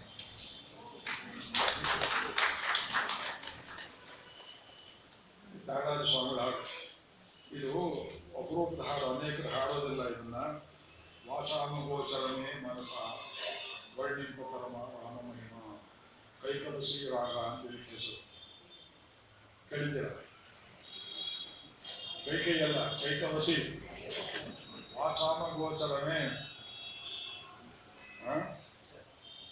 ಬಾಣ ಪ್ರಯೋಗ ಮಾಡುವಾಗ 13 ವರ್ಷದ ಬಾಲಕ ಒಂದೇ ಸಲಕ್ಕೆ 2 ಬಾಣವನ್ನು ಹೂಡಿ, ಒಂದು ಬಾಣದಿಂದ ಸುಬಾಹುವನ್ನು ಅಲ್ಲೇ ಸುಟ್ಟವನು ವಿಶ್ವಾಮಿತ್ರ ಆಶ್ರಮದಲ್ಲಿ.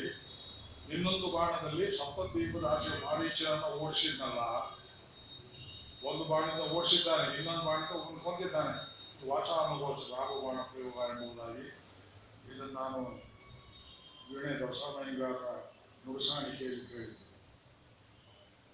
ಸಿಂಗಲ್ ಸಿಸ್ಟರ್ಸ್ ಇದನ್ನು ನುಡಿಸೋರು ಬಹಳ ಸುಖವಾಗಿ, ಅವರಿಗೆ ಭವ್ಯವಾದ ಹಾಡು. ಇದು ರೂಪ ಇಂಥ ಈ ಪ್ರಸಂಗ ಇದು ಆಂಧ್ರದಲ್ಲಿ ಏನೇನು ಪ್ರಸಿದ್ಧವಾಗಿತ್ತು ನಮ್ಗೆ ಗೊತ್ತಿಲ್ಲ.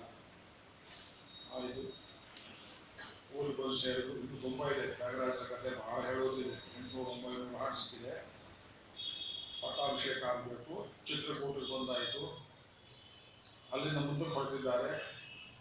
ಭರದ್ವಾಜಾಶ್ರಮದಲ್ಲಿ ಪುಷ್ಕರವಾದ ಭೋಜನ ಆಯಿತು. ನಂದಿ ಗ್ರಾಮಕ್ಕೆ ಬಂದಾಯಿತು. ಭರತ ಕಾಯ್ಕೊಂಡು ಕೂತಿದ್ದಾನೆ. ರಾಮ ಪಾದಗಳಿಗೆ ಪಾದಕೆಗಳನ್ನು ಜೋಡಿಸಿದ್ದಾನೆ. ಭರತನನ್ನು ಎತ್ತಿ ತೊಡೆ ಮೇಲೆ ಕೂರಿಸಿಕೊಂಡ. ಅವತ್ತು ಗುರುಗಳು ಹೇಳಿದ ಹಾಗೆ ನಲ್ವರಾಣಿ ರಾಮಾಯಣ. ಭರತ, ನಾವು 4 ಅಣ್ಣ ತಮ್ಮಂದ್ರು ಅಂತ ಹುಟ್ಟಿದ್ವಲ್ಲ, ನಮ್ಮ ಅಪ್ಪನಿಗೆ ಅದು ಸಾಕಾಗಿರ್ಲಿಲ್ಲ. ಇನ್ನೊಂದು 3-4 ತಮ್ಮಂದ್ರು ಮಾಡ್ಕೊಂಡು ಮಾಡಿ ಕಳಿಸಿದ್ದ. ಈ ಗುಹ ಅನ್ನೋ ನೋಡಪ್ಪ 5ನೇ ತಮ್ಮ, ಸುಗ್ರೀವ 6ನೇ ತಮ್ಮ, ಇಲ್ಲಿ ಗುಂಡು ಸುಳ್ಳುವ ನೋಡು 5 ಆಮೇಲೆ ವಿಭೀಷಣ ನೋಡಿದ 6ನೇ 7ನೇ ತಮ್ಮ ಅಂತೇಳಿ ಬಚ್ಚ ಮಾಡಿಸುವಾಗ ಎಲ್ಲರೂ ಆನಂದ ಪಡ್ತಾರೆ. ಕೌಸಲ್ಯ, ಸುಮಿತ್ರೆ, ಕೈಕಿ ಎಲ್ಲರೂ ನಮಸ್ಕಾರ ಮಾಡಿ ರಥ ಊರೊಳಗೆ ಹೋಗುವಾಗ ಸುಮಂತ್ರ ರಥವನ್ನು ನಡೆಸೋದು ಬಂದಾಗ ಈ ಬೇಡ ಅವನು ಬೇಡ ಅಂತ ಹೇಳಿಬಿಟ್ಟು ಸ್ವಯಂ ಭಾರತನೇ ರಥವನ್ನು ನಡೆಸ್ತಾನೆ. ಸುಮಂತನಿಗೆ ಒಳ್ಳೆ ಹೆಸರಿರಲಿಲ್ಲ. ದಶರಥ ಏನು ಹೇಳಿದ ಕಾಡಿ ಬಿಟ್ಟು ಅಂತ ಅವರು ಸ್ವರ್ಣ ನೀ ಬಿಟ್ಟರೆ ಅವ್ರು ಹೇಳ್ತದಂತೆ. ನಿಮ್ ಮುಖ ನೋಡುವಾಗ ಊರವರೆಲ್ಲ ಸಿಂಧಿಸ್ಕೊಂಡಿದ್ರು ಅವ್ರ ಮೇಲೆ. ತಿರುಗಿ ಅವನನ್ನೇ ಕೂರಿಸಿದ್ರೆ ತಿರುಗಿ ಅಭ್ಯಾಸ ಬಂದ್ರೆ ಕಾಡ್ಕೊಂಡು ಹೋಗ್ಬಿಡ್ತಾರೆ. ಅವನ ಜಗ್ರಹರ್ಷಿ ಭರತಃ ಸ್ವಯಂ ಲಕ್ಷ್ಮಣ ಚಕ್ರಮಾದರೆ ಆಮೇಲೆ ಶತ್ರುಘ್ನ ಬೀಸಣಿಗೆ ಬೀಸೋದನ್ನು ನೋಡಿ ಒಂದು ಬಿಳಿ ಬೀಸಣಿಗೆ ನಾನು ಕೊಡಿ ಅಂತ ಕೇಳಿ ಆ ರಥದಲ್ಲಿ ಹತ್ತಿ ವಿಭೀಷಣನು ಒಂದು ಬೀಸಣಿಗೆಯಿಂದ ಬೀಸ್ತಾನೆ ಒಳಗೆ ಜನ. ಅವನಿಗಾಗ್ ಬೇಕಾಯ್ತು ಬೀಸಣಿಗೆ ಪರದೇಶ ಬೇರೆ ದೇಶದವನು ಅಂದ್ರೆ ಕೃಷ್ಣದಾಸಾಚಾರ್ಯ ಸ್ವಾಮಿ ಓದ್ತಿದ್ರು ಊರಲ್ಲಿ ಬಂತು. ಅವರು ನನ್ನ ಗುರುಗಳು. ಅವ್ರು ಹೇಳೋರು ಇಲ್ಲಿ ಅಣ್ಣ ತಮ್ಮಗಳ ಪ್ರೀತಿಯನ್ನು ನೋಡಿದವನು ತಾನು ರಾವಣನ ಕೊಲ್ಲಿಸ್ತಾ ಅಂತೆಲ್ಲ ತನ್ನ ನೋಡ್ತಾರೆ, ಮುಖ ಮುಚ್ಕೊಳ್ಳೋ ಬೀಸಣಿಗೆ ಇಟ್ಕೊಂಡಿದ್ದಾನೆ.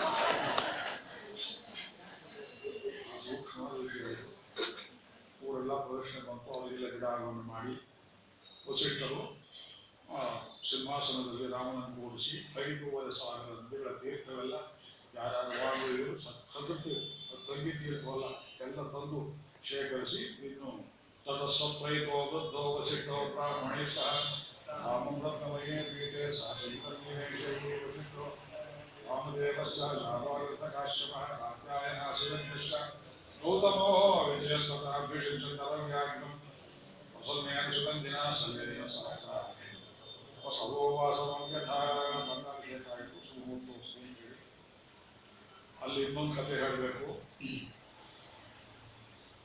ಪಟ್ಟಾಭಿಷಿಕ್ತನಾದ ರಾಮಚಂದ್ರ ಸ್ವಾಮಿ ಅವತ್ತು ಸಾಯಂಕಾಲ ಏನು ಎಲ್ಲರಿಗೂ ಏನೇನು ದಾನ ಕೊಡಬೇಕು ಎಲ್ಲ ದಾನ ಬೇಕಾದಷ್ಟು ಮಾಡಿದ್ದಾನೆ. ಕತೆ ಕೇಳಿದ್ದೀರಾ? ಕೇಳಿಲ್ಲ. ಕೇಳಿದ್ದೀನಿ ಅಂತ ಹೇಳಿ ಒಬ್ಬರಾದ್ರು ಸ್ಕಿಪ್ ಮಾಡ್ಬಿಡ್ತೀನಿ ಅಂತ ಜಾಗ ಇದು. ಆ ಸಾಯಂಕಾಲ ಸೂರ್ಯ ಮುಳುಗೋದಕ್ಕೆ ಮುಂಚೆ ಪಲ್ಲಕ್ಕಿಯಲ್ಲಿ ಒಳ್ಳೆ ಮಲ್ಲಿಗೆ ಪುಷ್ಪಾಲಂಕೃತವಾದ ಪಲ್ಲಕ್ಕಿಯಲ್ಲಿ ರಾಮ ಉತ್ಸವ ಹೋಗಬೇಕು. ಅದಕ್ಕಿಂತ ಮುಂಚೆ ಏನಾಗಿದೆ, ಹಗಲಿಂದ ಶತಕೋಟಿ ಹಿರಣ್ಯ ಬಂಗಾರ ಭೂಮಿ ಗೋದಾನ ಭೂದಾನ ಹಿರಣ್ಯದಾನ ಕೇಳಿದವರಿಗೆಲ್ಲ ದಾನ ಕೊಟ್ಟಿದ್ದಾನೆ. ಆ ಊರಿಗೆ ಒಬ್ಬ ಬಡ ಬ್ರಾಹ್ಮಣ ಕುಚೇಲನಾಗಿ ಇದ್ದ. ಕೇಳಿದ್ರು ಕತೆ ಒಂದು ಸ್ವಲ್ಪ ಕೇಳದೆ ಇರೋರು ತುಂಬಾ ಜನ ಇದ್ದಾರೆ, ಹೇಳ್ಬೇಕು. ನೀವು ಕೇಳಿದ್ರಿ? ಇಲ್ಲ. ಶೃಂಗಾರ ಮುನಿ ಅಂತ ಅವನ ಹೆಸರು. ಶೃಂಗರಿಂದ ಬೇಕು ಅಂತ ಕಾಣುತ್ತೆ. ಅವರು ಅಲ್ಲೇ ಹೋಗಿ ಸೆಟ್ಲ್ ಆಗಿದ್ರು ಆಗಿನ ಕಾಲದಲ್ಲಿ. ಅವ್ರದ್ದು ಬಟ್ಟೆ, ಮನೆಯಲ್ಲಿ ಮಕ್ಕಳು, ಪತಿವ್ರತ ಹೆಂಡತಿ ಏನೂ ಕೇಳದಿದ್ದವಳು. ಅಯ್ಯ பெருமாள் ಪಟ್ಟಾಭಿಷೇಕமாயிருந்திருக்கு. ಅವನು போய் ஏதாவது தானம் வாங்கிடுவான். தானம் ತಗೊಂಬನ್ನಿ ಅಂತ ಹೇಳಿ ಹೇಳಲಾಗಿ ಬೇಡ ರಾಮ ದರ್ಶನವಾದ್ರು ಆಗಲಿ ಅಂತ ಐದು ಬರೋ ಹೊತ್ತಿಗೆ ಮಧ್ಯಾಹ್ನ 3 ಗಂಟೆ 4 ಗಂಟೆ ಎಲ್ಲ ದಾನ ಕೊಟ್ಟು ಮುಗಿದಿತ್ತು. ಸುಮ್ಮನಿರಬಾರ್ದಾದ್ರು ಇವ್ರು ಹೋಗಿ ನಿಂತ್ಕೊಂಡು ಕೂಡಲೇ ಅಯ್ಯೋ ನೀವು ಬಂದಿದ್ದು ಬ್ರಾಹ್ಮಣರು ಬಂದು ದಾನಕ್ಕೆ ಬರ್ತಾರೆ, ಏನು ಕೊಡೋದು ಅಂತ ಯೋಚನೆ ಮಾಡಿ ಒಂದು ದಾನ ಇರ್ತಿದ್ರು. ರಾಶಿ ಹಾಕಿದ್ದು ತಿಲದಾನ ಎಳ್ಳು ಇತ್ತು ಬಾಕಿ. ಆ ಎಳ್ಳು ದಾನವನ್ನ ಕೊಡ್ತೇನೆ ಅಂದಾಗ ವಸಿಷ್ಠರು ಬಂದರು. ಎಳ್ಳು ಮಾಡಿದ್ವು, ಎತ್ತರವನ್ನು ಮಾಡಿದ್ವು. ಇದು ಒಬ್ರು ಹುಟ್ಟಿದಾಗಲೂ ತಿಲದಾನ ಮಾಡುವುದಂತೂ ಕೃಷ್ಣ ಹುಟ್ಟಿದಾಗ ಗೋಕುಲದಲ್ಲಿ ಯಶೋದೆ ತಿಲದಾನ ಮಾಡಿದ್ದು ಭಾಗವತದಲ್ಲಿ. ಬೆಟ್ಟದ ಹಾಗೆ ಎಳ್ಳು ರಾಶಿ ಹಾಕಿ ಆ ಎಳ್ಳು ದಾನ ಮಾಡೋದು ಒಳ್ಳೇದೇ. ಈ ರಾಮಾವತಾರ ಕಾಲದಲ್ಲಿ ಈ ಬ್ರಾಹ್ಮಣ ಕೊಂಗೊಂಡಿ ಎಲ್ಲ ಎಳ್ಳ ಎಣ್ಣೆ ಎಷ್ಟು ರೊಕ್ಕ ಕೊಡಲಿ ಇದ್ರಲ್ಲ ತಂದೆ ತಾಯಿಗಳಿಗೆ ಎಳ್ಳುಂಡೆ ತಕ್ಕ ಮಾಡಲಿ ಅಂತ ಯೋಚನೆ ಮಾಡಿ ಆಯಿತು ತಗೊಂಡು ಮನೆಗೆ ಬಂದ. ಎಳ್ಳುದಾನ ಸ್ವೀಕಾರ, ಎಳ್ಳು ಶನಿ ಧಾನ್ಯ ಅದು.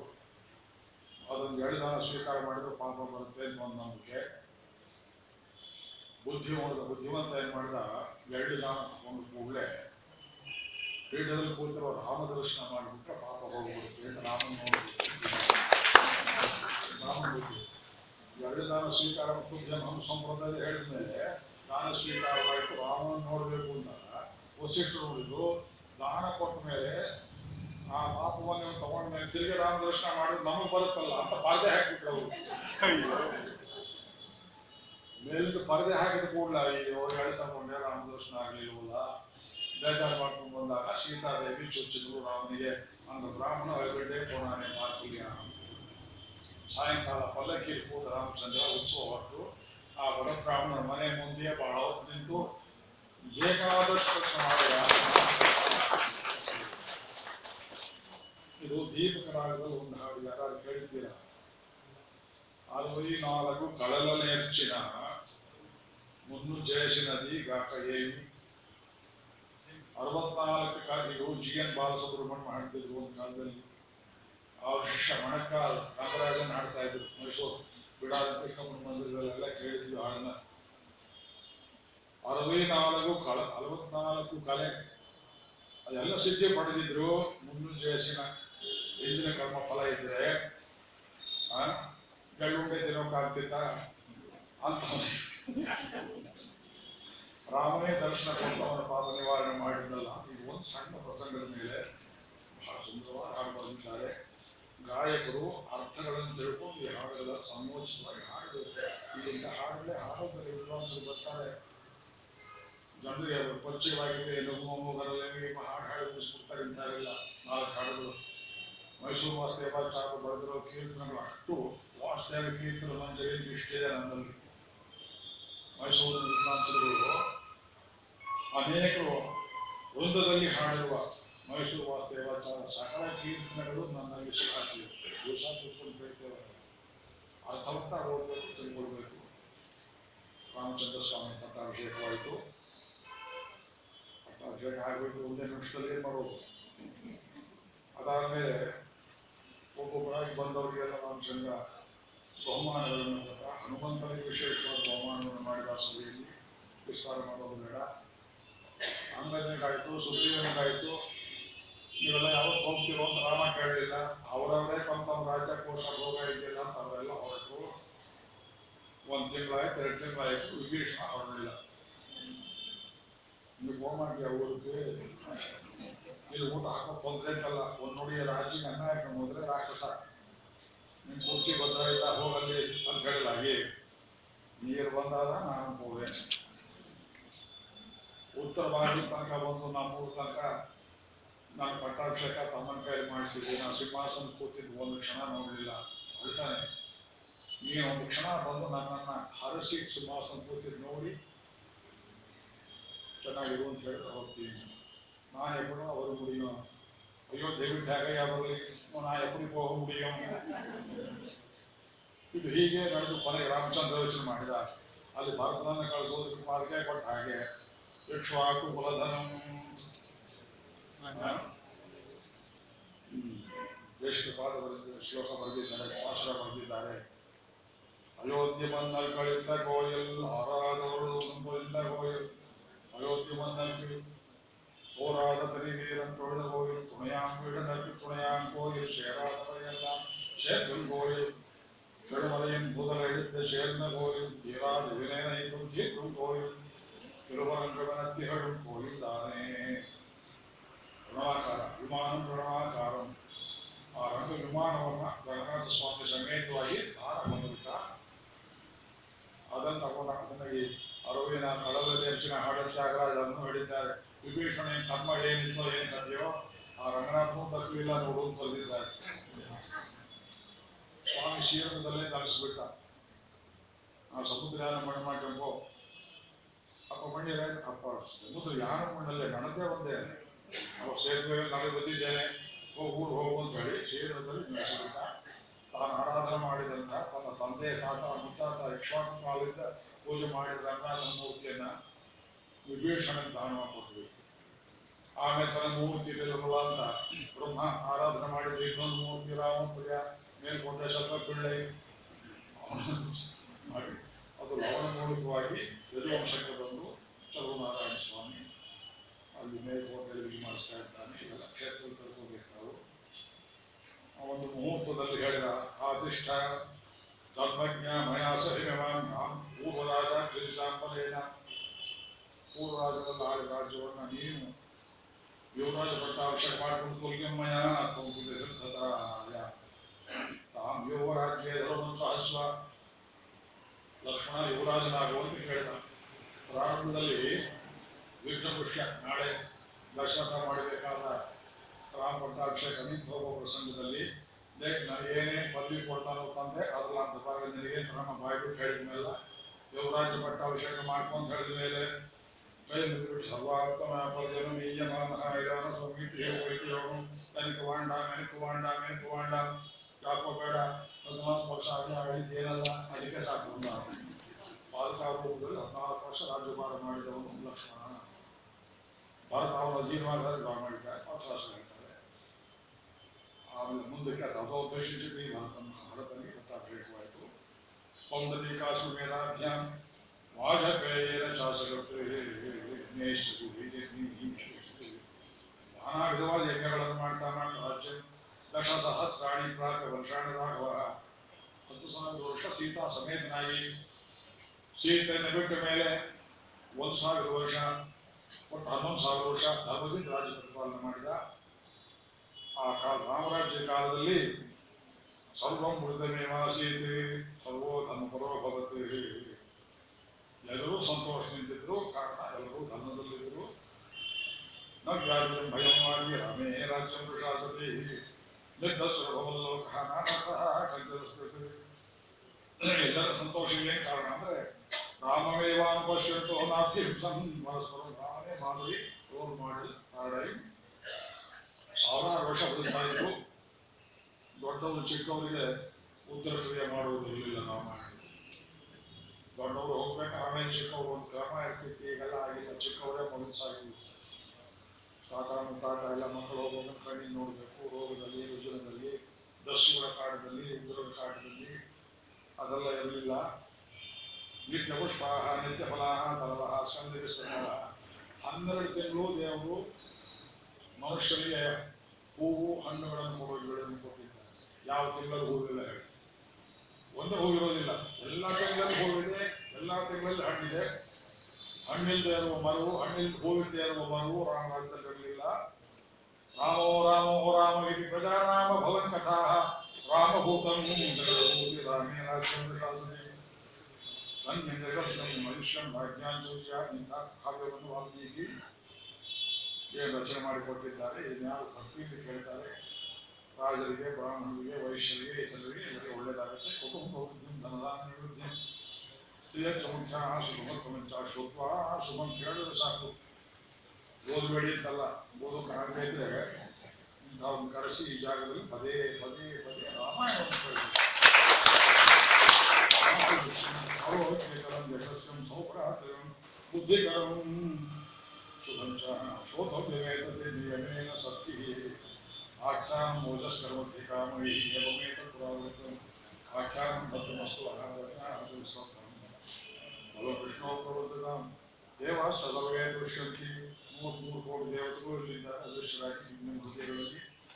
ದೇವತೆಗಳಿಗೆಲ್ಲ ಸಂತೋಷವಾಗುತ್ತೆ ರಾಮಾಯಣದ ಶ್ರವಣದಿಂದ. ಭಕ್ತ್ಯ ರಾಮಸ್ಯೇಚಾಂ ಸಹಿತ ಸಂಹಿತಾಮಿ ಋಷಿಣ ಕೃತ ಸಂಹಿತೆ 24 ಶ್ಲೋಕ. ಇದನ್ನ ಸಂಸ್ಕೃತ ತಿಳಿದೇ ಇದ್ದು ಕೈಯಿಂದ ಭಕ್ತಿಯಿಂದ ಬರೆದರೂ ಕೂಡ ಲೇಖೆಯಂತಿ ಜನರ ಯಶಾಂ ವಾಸ ಪ್ರೀಷ್ಟತೆ ಸ್ವಸ್ತಿ ಪ್ರಜಾಭ್ಯ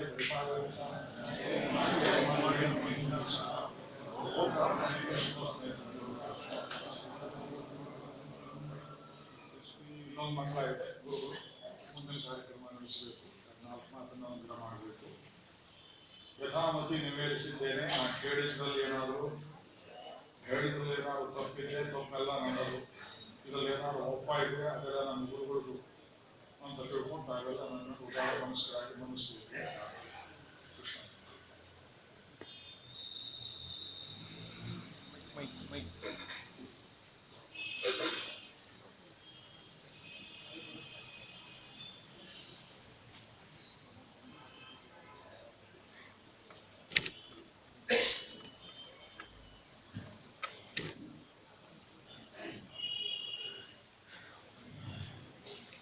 श्रीमते रामानुजाय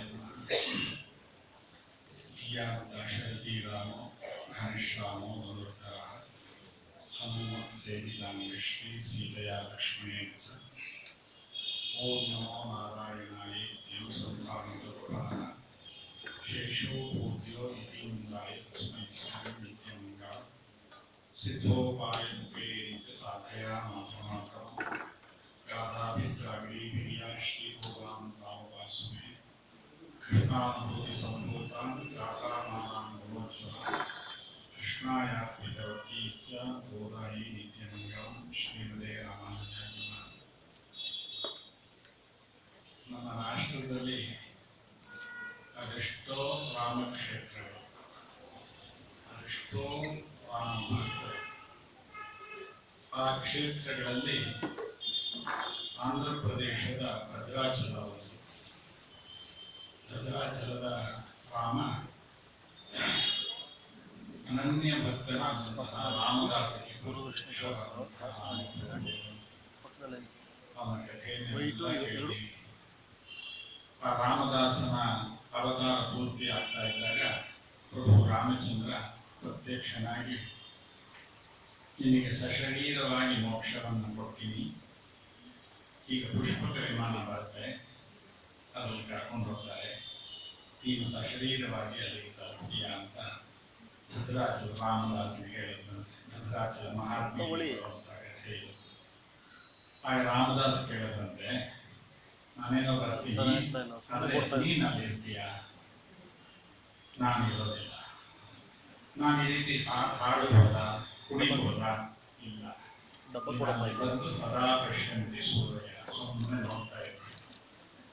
ಆಗ ರಾಮದಾಸ್ ಹೇಳ್ತಾನಂತೆ, ಇಲ್ಲ ನಾನು ಬರೋಲ್ಲ, ಇಲ್ಲೇ ಇರ್ತೀನಿ ಅಂತ. ಆವಾಗ ಪ್ರಭು ರಾಮಚಂದ್ರ ಹೇಳಿದಂತೆ, ಇನ್ನು ಮುಂದೆ ಈ ಭದ್ರಾಚಲ ಮೋಕ್ಷ ಕ್ಷೇತ್ರವಾಗಿರುತ್ತೆ, ಈ ರಾಮ ಮೋಕ್ಷ ರಾಮನಾಗಿರ್ತಾನೆ ಅಂತ ಹೇಳ್ತಾರೆ. ಯಾಕೆ ಈ ಕಥೆಯನ್ನು ಹೇಳ್ತೀನಿ ಅಂದರೆ, ಹೂವೆ ನಾರಾಯಣಾಚಾರ ಸ್ವಾಮಿಗಳವರ ಈ ರಾಮಾಯಣ ಪ್ರವಚನವನ್ನೆಲ್ಲ ನಾವು ನಿರಂತರವಾಗಿ ಕೇಳ್ತಾ ಇದ್ರೆ ಪ್ರಭು ರಾಮಚಂದ್ರ ಬಂದು ನಮ್ಮನ್ನು ಕರೆದು ನಾವು ಅದನ್ನೇ ಹೇಳೋದು, ಈ ಮೋಕ್ಷಕ್ಕೆ ಬರೋದ ನಾವು ಇಲ್ಲೇ ಇರ್ತೀವಿ, ಈ ಕಥೆಯನ್ನು ಕೇಳ್ಕೊಂಡೆ.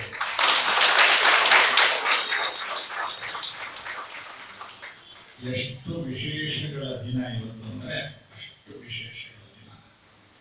ನಮ್ಮ ಯತಿರಾಜ ಮಠದ ದಿವ್ಯ ಪರಂಪರೆಯಲ್ಲಿ ವಿರಾಜಮಾನರಾಗಿದ್ದಂತಹ ನಮ್ಮ ಸ್ವಾಚಾರ್ಯರಾದಂತಹ ನಮಗೆ ದೀಕ್ಷೆಯನ್ನು ಸಮಾಶ್ರಯವನ್ನು ನೀಡಿದಂತಹ ಉದ್ದಾಮ ತರ್ಕ ವೇದಾಂತದಲ್ಲಿ ಪಾಂಡಿತ್ಯವನ್ನು ಪಡೆದಂತಹ ರಾಮಾಯಣವನ್ನು ಹಲವಾರು ವರ್ಷಗಳ ಕಾಲ ಉಪನ್ಯಾಸವನ್ನು ನೀಡಿದಂತಹ ಐನಿಂಗ ಸ್ವಾಮಿಯವರು, ಅವರ ತಂದೆಯವರು, ಅವರ ತಾತಂದಿರು, ಅವರು ಹೇಳ್ತಾ ಇದ್ದಿದ್ದು ಆಚಾರ್ಯ ರಾಮಾನುಜರು. ರಾಮಾನುಜ ಪರಮನಿಗೆ ಬಂದಾಗ ರಾಮನನ್ನ ಆರಾಧಿಸಿದಂತಹ ರಾಮಚಂದ್ರ ಮೂರ್ತಿ ಇವತ್ತಿ ಪಟ್ಟಾಭಿಷೇಕಕ್ಕೆ ಸುಮಾರು ವರ್ಷಗಳಾಗೋಗಿತ್ತು. ನಮ್ಮ ಮೇಲುಕೋಟೆ ಯತಿರಾಜ ಮಠದಲ್ಲಿ ನಮ್ಮ ಆಚಾರ್ಯರು ಅದನ್ನು ಪೂಜಿಸ್ತಾ ಇದ್ರು. 2 ಶ್ರೀರಾಮನವಮಿಯನ್ನು ಮಾಡ್ತಾ ಇದ್ರು. ಪ್ರತಿನಿತ್ಯ ರಾಮಾಯಣ ಪಾರಾಯಣ ಮಾಡಿ ಪುನರ್ವಸು ನಕ್ಷತ್ರದಂದು ಪಟ್ಟಾಭಿಷೇಕ ಮಾಡಿಸ್ತಾ ಇದ್ರು.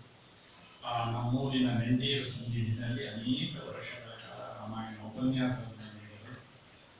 ಅಂತಹ ರಾಮ ಇವತ್ತು ಮೈಸೂರಿನಿಂದ ಇವತ್ತಿಗೆ ದಯಮಾಡಿಸಿ ನಮ್ಮ ನಾರಾಯಣಾಚಾರ್ಯರ ರಾಮ ಪಟ್ಟಾಭಿಷೇಕಕ್ಕೆ ಸಾಕ್ಷಿಯಾದ ಕುಲಶೇಖರ ನಕ್ಷತ್ರ ಇವತ್ತು ನಾವು ಭಾಗ್ಯವಪುರಿ ಹಿರೇಮಗಳೂರಿಗೆ ಹೋಗಿ ಆ ರಾಮನನ್ನ ದರ್ಶನ ಮಾಡಿ ಅಲ್ಲಿ ರಥೋತ್ಸವ ಸಾವಿರಾರು ಭಕ್ತರು ಬಹಳ ಸಂಭ್ರಮ ಸಡಗರ.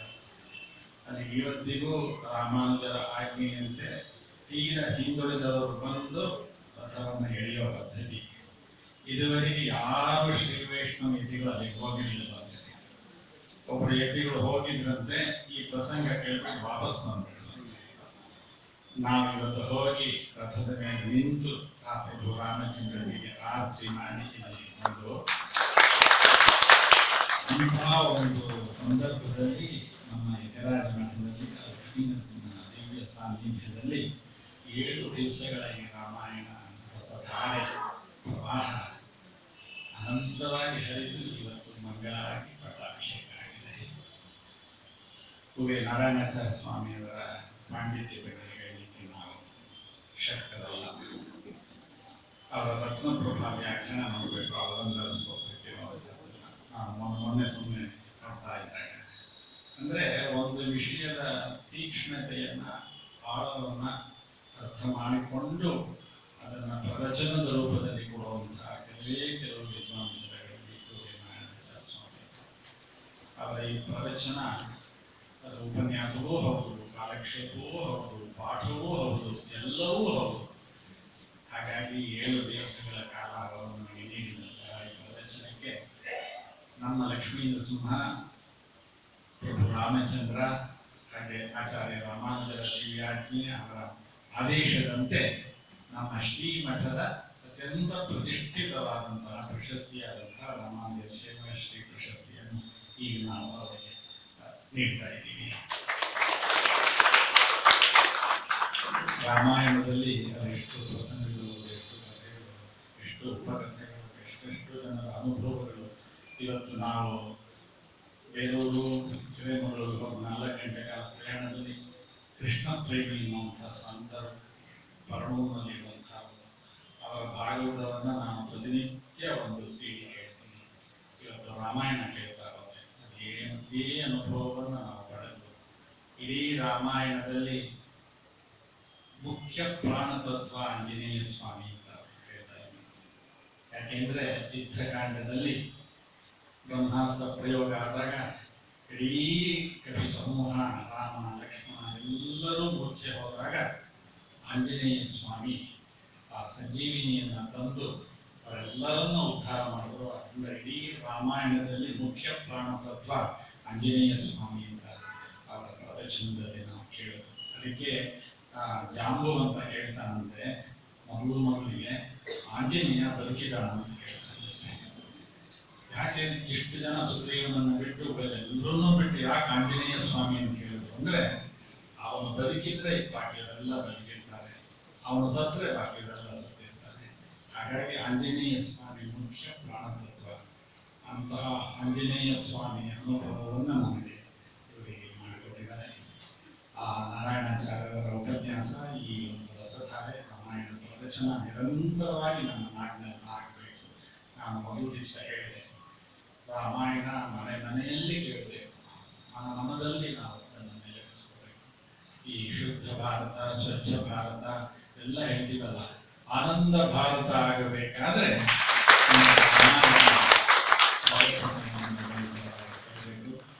ಇವಾಗ ಅವರಿಗೆ ನೀಡುವಂತಹ ರಾಮಾನುಜ ಸೇವಾ ಶ್ರೀ ಪ್ರಶಸ್ತಿಯ ವಾಚನವನ್ನು ನಮ್ಮ ರವಿ ಮಾಡ್ತಾರೆ.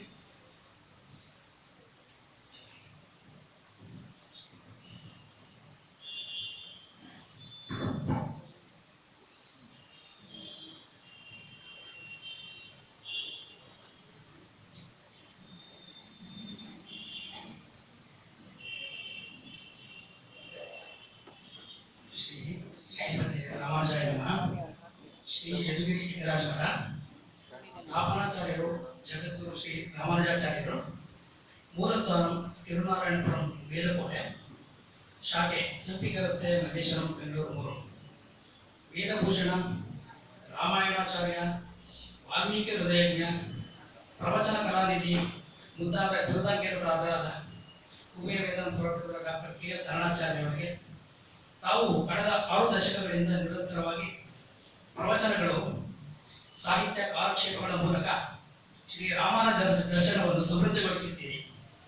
ತಮ್ಮ ಪ್ರಭಾವಿ ಪ್ರವಚನಗಳ ಮೂಲಕ ಸಾವಿರಾರು ಭಕ್ತರನ್ನು ಸನ್ಮಾರ್ಗದಲ್ಲಿ ನಡೆಸುತ್ತಿದ್ದೀರಿ. ದಿನಾಂಕ 23 ಫೆಬ್ರವರಿ 2015ರಿಂದ 1ನೇ ಮಾರ್ಚ್ 2015ರವರೆಗೆ 7 ದಿನಗಳ ಕಾಲ ನಮ್ಮ ಶ್ರೀಮಠದಲ್ಲಿ ಶ್ರೀ ರಾಮಾಯಣ ಪ್ರವಚನವನ್ನು ನೀಡಿ ಶ್ರೀ ರಾಮಚಂದ್ರನ ದರ್ಶನವನ್ನು ಎಲ್ಲರಿಗೂ ಮಾಡಿಸಿದ್ದೀರಿ.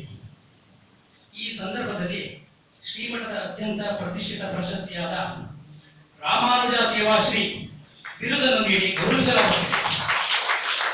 ಶ್ರೀಮಠದ ಆರಾಧ್ಯ ಮೂರ್ತಿ ಶ್ರೀ ಲಕ್ಷ್ಮೀ ನರಸಿಂಹ ಹಾಗೂ ಆಚಾರ್ಯ ಶ್ರೀ ರಾಮಾನುಜರು ತಮಗೆ ತಮ್ಮ ಕುಟುಂಬಕ್ಕೆ ಸರ್ವಶ್ರೇಯಸ್ಸನ್ನು ಕರುಣಿಸಲೆಂದು ಹಾರೈಸುತ್ತೇವೆ. ಶ್ರೀ ಜಯನಾಮ ಸಂವತ್ಸರ ಫಾಲ್ಗುಣ ಶುದ್ಧ ಏಕಾದಶಿ ಪುನರ್ವಸು ನಕ್ಷತ್ರ ಶ್ರೀ ಕುಲಶೇಖರ ತಿರುನಕ್ಷತ್ರ ದಿನಾಂಕ 1-3-2015 ಭಾನುವಾರ. ಶ್ರೀಗಳ ಆದೇಶದ ಮೇರೆಗೆ ಶ್ರೀ ಕಾರ್ಯ.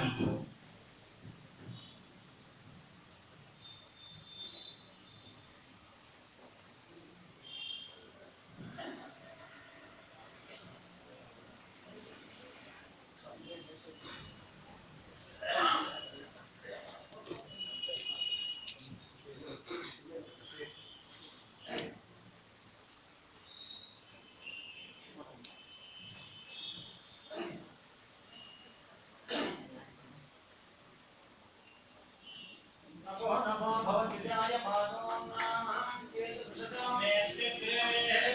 स्वागुदेवेभ्यो मृदास्ताय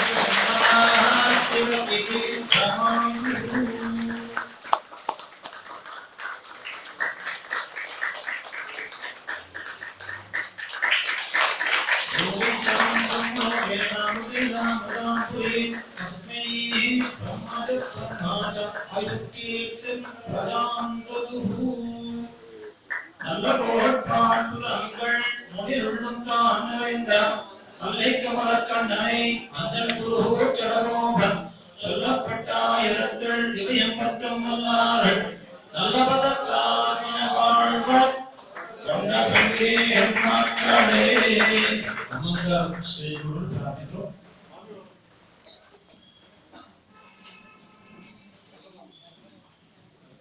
ಸ್ವಾಮಿ ನಾರಾಯಣಾಚಾರ್ಯರ ಉಪನ್ಯಾಸದ ಸಂದರ್ಭದಲ್ಲಿ ಅವರ ಎಲ್ಲ ಇಂಗಿತಗಳನ್ನ ಅರ್ಥ ಮಾಡಿಕೊಂಡು ಅವರು ಉಲ್ಲೇಖ ಮಾಡುವಂತಹ ಪ್ರಸಂಗಗಳನ್ನ ನೆನಪು ಮಾಡಿಕೊಳ್ತಾ ಇರೋದು ಶ್ರೀಮತಿ ಕಮಲಮ್ಮ ಸಹಧರ್ಮಿಣಿಯಾಗಿ ಅವರ ಜೊತೆಯಲ್ಲಿ ಇದ್ದ ಅವರ ಯೋಗಕ್ಷೇಮವನ್ನ ಅವರ ಆರೋಗ್ಯವನ್ನ ಎಲ್ಲವನ್ನ ನೋಡ್ತಾ ಇರುವಂತಹ ಭಾಗ್ಯಶಾಲಿ ಶ್ರೀಮತಿ ಕಮಲಮ್ಮ ಅವರಿಗೂ ಸಹ ಈಗ ಶ್ರೀಮಠ ಗೌರವವನ್ನು ಸಲ್ಲಿಸ್ತಾ ಇದೆ.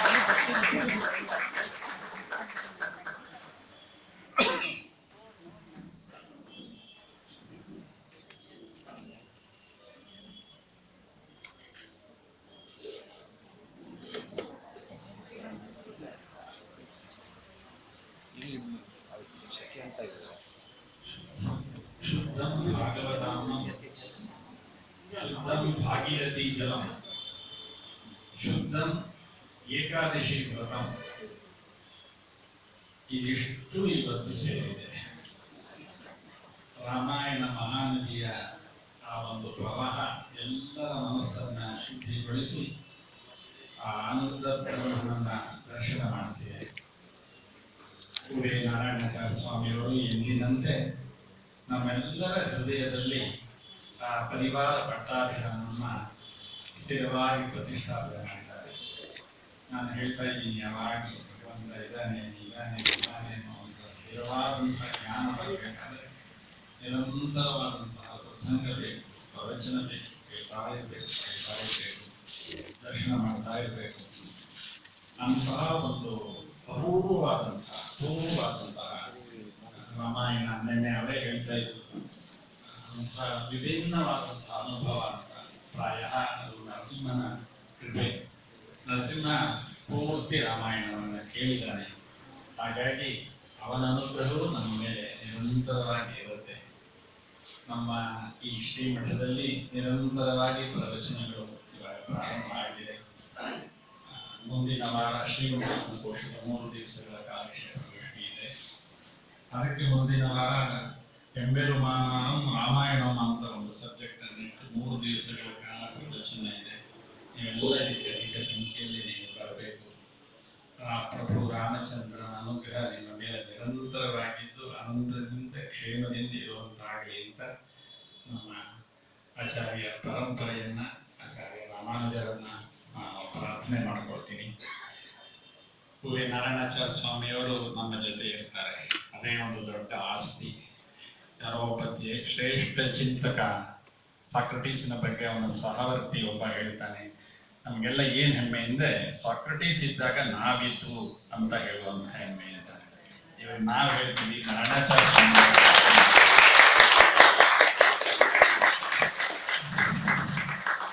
ಇವತ್ತು ಆ ಕೃಷ್ಣ ಪ್ರೇಮಿಯವರ ಪ್ರಸಂಗದಲ್ಲಿ ಒಂದು ಮಾತನ್ನು ಹೇಳಿದರು. ರಾಮಾಯಣ ನಮಗೆ ಏನು ಕಲಿಸುತ್ತೆ ಅಂದರೆ ಯಾರನ್ನು ಕೀಳ ಭಾವನೆಯಿಂದ ನೋಡಬಾರದು ಅನ್ನುವಂಥದ್ದನ್ನು ಕಲಿಸುತ್ತೆ ಅಂತ ಹೇಳಿದ್ರು. ಒಂದೇ ಒಂದು ಪ್ರಸಂಗ ಜ್ಞಾಪಕ ಬಂತು. ಸುಮಾರು 40 ವರ್ಷಗಳ ಹಿಂದೆ ನಮ್ಮ ಸ್ನೇಹಿತರೊಬ್ಬರು RSS ಪ್ರಚಾರಕರಾಗಿದ್ದರು. ಅವರಾಗ್ತಾನೆ BA ಮುಗಿಸಿ ಮೈಸೂರಿನ ಹತ್ತಿರದ ಬೆಟ್ಟದಪುರಕ್ಕೆ ಪ್ರಚಾರಕರಾಗಿ ಹೋದರು. ಅಲ್ಲೆಲ್ಲ ಸುತ್ತಾಡಿದ್ರು. ಯಾರ ಜಮೀನಲ್ಲಿ ಒಬ್ಬರು ತಲೆಗೆ ಪೇಟ ಕಟ್ಕೊಂಡು ಉಳ್ತಾ ಇದ್ರು. ಎಲ್ಲ ಸಂಕೇತಿಗಳು ತುಂಬ ಜನ ವ್ಯವಸಾಯ ಮಾಡ್ತಾ ಇದ್ರು. ಇವರು ಮರದ ನೆರಳಿನಲ್ಲಿ ನಿಂತುಕೊಂಡು ಸ್ವಾಮಿ ಸ್ವಲ್ಪ ಬನ್ನಿ ಅಂದರು. ಅವರು ಪಾಪ ಉಳ್ತಾ ಇದ್ದವರು ಬಿಟ್ಬಿಟ್ಟು ಬಂದರು. ಬಂದು ನಮಸ್ಕಾರ ಮಾಡಿದ್ರು. ಏನು ಅಂದರು. ನೀವೇನು ಓದಿದ್ದೀರಿ ಅಂದರು. ಇವರು ತಿಳ್ಕೊಂಡ್ರು ನಾನು BA ಓದ್ಬಿಟ್ಟಿದ್ದೀನಿ, ಏನೋ ವ್ಯವಸಾಯ ಮಾಡ್ತಾ ಇರೋದು. ಅವ್ರು ಹೇಳಿದ್ರು ನಾನು ಸ್ಟ್ಯಾಟಿಸ್ಟಿಕ್ಸ್ MSc ಮಾಡಿದ್ದೀನಿ. ಅವ್ರು ಹೇಳಿದ್ರು ಅವತ್ತಿಂದ ನನ್ನ ಅಹಂ ಗರ್ವ ಕಲಿಯಿತು ಅಂತ. ರಾಮಾಯಣದ ಪ್ರಾರಂಭದಿಂದ ಕೊನೆಯವರೆಗೆ ರಾಮ ಎಲ್ಲರ ಗರ್ವವನ್ನ ಭಂಗ ಮಾಡಿ ಕೋದಂಡ ರಾಮನಾಗಿ ನಿಂತ. ಕರೂರು ಸಮೀಪ ಒಂದು ರಾಮ ಕ್ಷೇತ್ರ ಇದೆ. ಅದು ಆಂಜನೇಯ ಸ್ವಾಮಿ ವ್ಯಾಸರಾಯರ ಪ್ರತಿಷ್ಠೆ. ಅಲ್ಲೊಬ್ಬರು ಅವಧೂತರಿದ್ದಾರೆ. ಅವರು ಬಿದ್ದು ಮಾಧವ ಶರ್ಮ ಅಂತ. ಅವರಿಗೆ ಹನುಮಂತ ಆವೇಶವಾಗಿ ಮಾತಾಡ್ತಾರೆ ಅಂತ ಹೇಳ್ತಾರೆ. ನಾವು 200 ಬಾರಿ ಹೋಗ್ತೀವಿ. ಅಲ್ಲೇ ಒಬ್ಬರು ಸಂಸ್ಕೃತ ಪಂಡಿತರು ಹೋದರು. ಅವರು ರಾಮಾಯಣದಲ್ಲಿ ಉಪನ್ಯಾಸವನ್ನು ಕೊಡ್ತಾ ಇದ್ರು. ಅವರಿಗೆ ಇವರಿಗೆ ಸ್ವಲ್ಪ ಸಂಸ್ಕೃತ ಪಂಡಿತರಿಗೆ ಒಂದು ಸ್ವಲ್ಪ ಕುಚೋದ್ಯ ಮಾಡಬೇಕು ಅಂತ. ನಿನಗೆ ರಾಮ ಶಬ್ದ ಬರುತ್ತಾ ಅಂದರು. ಅವ್ರು ಹೇಳಿದ್ರು ರಾಮ ಶಬ್ದ ಬರೋಲ್ಲ, ರಾಮನ ನಾನು ದರ್ಶನ ಮಾಡಿದ್ದೀನಿ ಅಂತ. ಅಂತಹ ಒಂದು ಅವಧೂತರ ಪರಂಪರೆ ನಮ್ಮ ನಾಡಿನಲ್ಲಿದೆ. ರಾಮಾಯಣ ಕಲಿಸೋದು ಅಂತಹದನ್ನ ಮೊದಲು ನಾವು ಮಾಡೋದು ನಮಗೆಲ್ಲ ಗೊತ್ತಿದೆ, ಬೇರೆಯವ್ರಿಗೆ ಗೊತ್ತಿಲ್ಲ ಅಂತ. ಅದು ರಿವರ್ಸ್ ಆಗಬೇಕು. ರಾಮಾಯಣ ಕಥೆ, ರಾಮ ಕಥೆ ಅದನ್ನು ನಮಗೆ ಕಲಿಸುತ್ತೆ. ಎಲ್ಲರನ್ನ ಸಮವಾಗಿ ಭುವನಿಂದ ಹಿಡಿದು ಆ ಮಂಥರೆಯಿಂದ ಹಿಡಿದು ಎಲ್ಲರನ್ನ ಸಮವಾಗಿ ಕಂಡು ಯಾರನ್ನು ಅಂಡರ್ ಎಸ್ಟಿಮೇಟ್ ಮಾಡಲಿಲ್ಲ. ನಾವು ಮಾಡೋದು ಮೊದಲು ಕೆಲಸ ಎಲ್ಲರನ್ನು ಅಂಡರ್ ಎಸ್ಟಿಮೇಟ್ ಮಾಡ್ತೀವಿ. ಅದು ಈ ರಾಮಾಯಣ ಕಥೆಯನ್ನು ಕೇಳೋದರಿಂದ, ರಾಮ ಕಥೆಯನ್ನ ಕೇಳ್ತಾ ಇರೋದ್ರಿಂದ ಆ ಪ್ರಭು ರಾಮಚಂದ್ರನಲ್ಲಿ ಅನನ್ಯವಾದಂತಹ ಭಕ್ತಿ, ಗೌರವ, ಪ್ರೀತಿ, ವಿಶ್ವಾಸಗಳು ಉಂಟಾಗುತ್ತೆ. ನಾರಾಯಣಾಚಾರ್ಯ ಈ ಕೈಂಕರ್ಯವನ್ನು ನಿರಂತರವಾಗಿ ಮಾಡಲಿ. ನಮ್ಮ ಶ್ರೀಮಠಕ್ಕೆ ಪದೇ ಪದೇ ವರ್ಧತಾಂ ಶ್ರಿಯಮಭಿವರ್ಧತಾಂ ಲೋಕಾ ಸಮಸ್ತಾ ಸುಖಿನೋ ಭವಂತು. ಶ್ರೀಮತಿ ರಮಾಚಾರ್ಯ.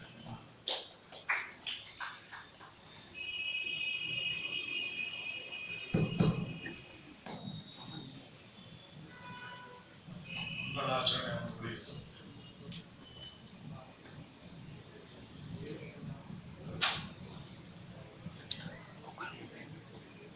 ಪೂಜ್ಯ ಗುರುಗಳು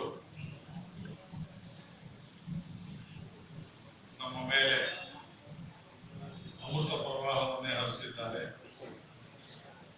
ಈ ಪ್ರವಚನ ಮಾಲಿಕೆ ಎಷ್ಟೊಂದು ಯಶಸ್ವಿಯಾಗಿ ಆಗಬಹುದನ್ನುವ ಕಲ್ಪನೆ, ಈ ರೀತಿಯ ಕಲ್ಪನೆ ನನಗಿರಲಿಲ್ಲ. 30 ವರ್ಷಕ್ಕೆ ಹಿಂದೆ ನಾನು ಈ ಜಾಗಕ್ಕೆ ಬಂದಿದ್ದು ಮತ್ತು ಮಠ ಸಣ್ಣದಾಗಿದೆ, ಮಠದಲ್ಲಿ ಚೌಕಿ ದೊಡ್ಡದಾಗಿದೆ. ಅಲ್ಲಿ ಅವರು ಮದುವೆಗಳಿಗೆ ಬಂದಾಗ ಎಫೋ ಆಗ್ತಿತ್ತು, ಎಲ್ಲ ಕೇಳಿ ಅದು ಮಾಡಿದ್ರೆ ಯಾಕಪ್ಪ ಜನ ಕೇಳ್ತಾರೆ, ಸರಿಯಾಗಿರ್ತದೆ. ಸ್ವಲ್ಪ ಶಂಕೆ ಇದ್ದದ್ದನ್ನ ಮುಚ್ಚಿಡಲಾರದೆ ಹೇಳ್ತೇನೆ. ಅದರಲ್ಲಿ ವಿಶೇಷ ಸಾಕ್ಷಾತ್ ಗುರುಗಳೇ ಕೂತು ಅದು ಕೇಳಿದ್ದು ತುಂಬಾ ವಿಶೇಷ, ತುಂಬಾ ವಿಶೇಷ. ಲಕ್ಷ್ಮೀ ನರಸಿಂಹ ಕೇಳಿದ್ದ ಆಶ್ಚರ್ಯವಲ್ಲ.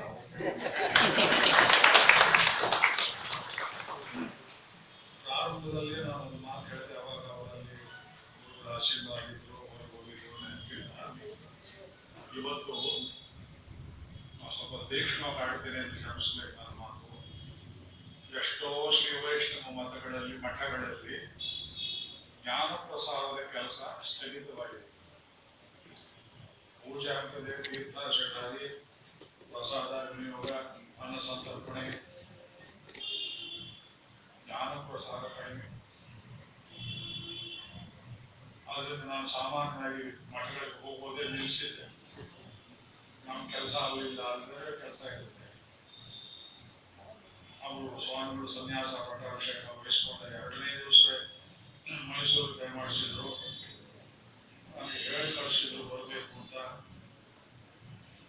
ದಿಢೀರಂತ ಬಂತಲ್ಲ ಸಮಾಚಾರ ಅಂತ ಹಿಂದೆ ಮುಂದೆ ನೋಡದೆ ಹೋದೆ. ಅವ್ರು ಹೇಳಿದ್ರು, ನೀವು ಇವತ್ತಿಲ್ಲಿ ಬರದೇ ಇದ್ದು ನಾಳೆ ನಿಮ್ಮ ಮನೆಗೆ ನಾನೇ ಬರ್ತಾ ಇದ್ದೆ. ಸೌಲಭ್ಯ ರಾಮನ ಗುಣ ಅಷ್ಟೇ. ಆಗ ಒಂದು ಸಾವು ಇದ್ದಿದ್ದು ಇಷ್ಟೇ ರೋಡ್ ಸಾವು ಆಗ ಒಂದು ಬಸ್ಸಿದ್ರು. ಆಮೇಲೆ ಅವತ್ತೇ ಅಲ್ಲಿ ವಾಗ್ದಾನ ತಗೊಂಡು ನಾವು ಮಠದಲ್ಲಿ ಈ ಪ್ರವಚನವನ್ನ ಬಯಸ್ತೇವೆ. ಒಂದು ಪುನರ್ವಸೂಗೆ ಮುಗಿಯುವ ಹಾಗೆ ನೀವು ಈ ಜನವರಿ ಕೊನೆ ಅಥವಾ ಫೆಬ್ರವರಿ ಕೊನೆ ಎಲ್ಲರೂ ಒಂದು ಅವಕಾಶವನ್ನು ಮಾಡಿಕೊಡಿ. ಆಯ್ತು ಅಂತ ಹೇಳಿದ್ರು.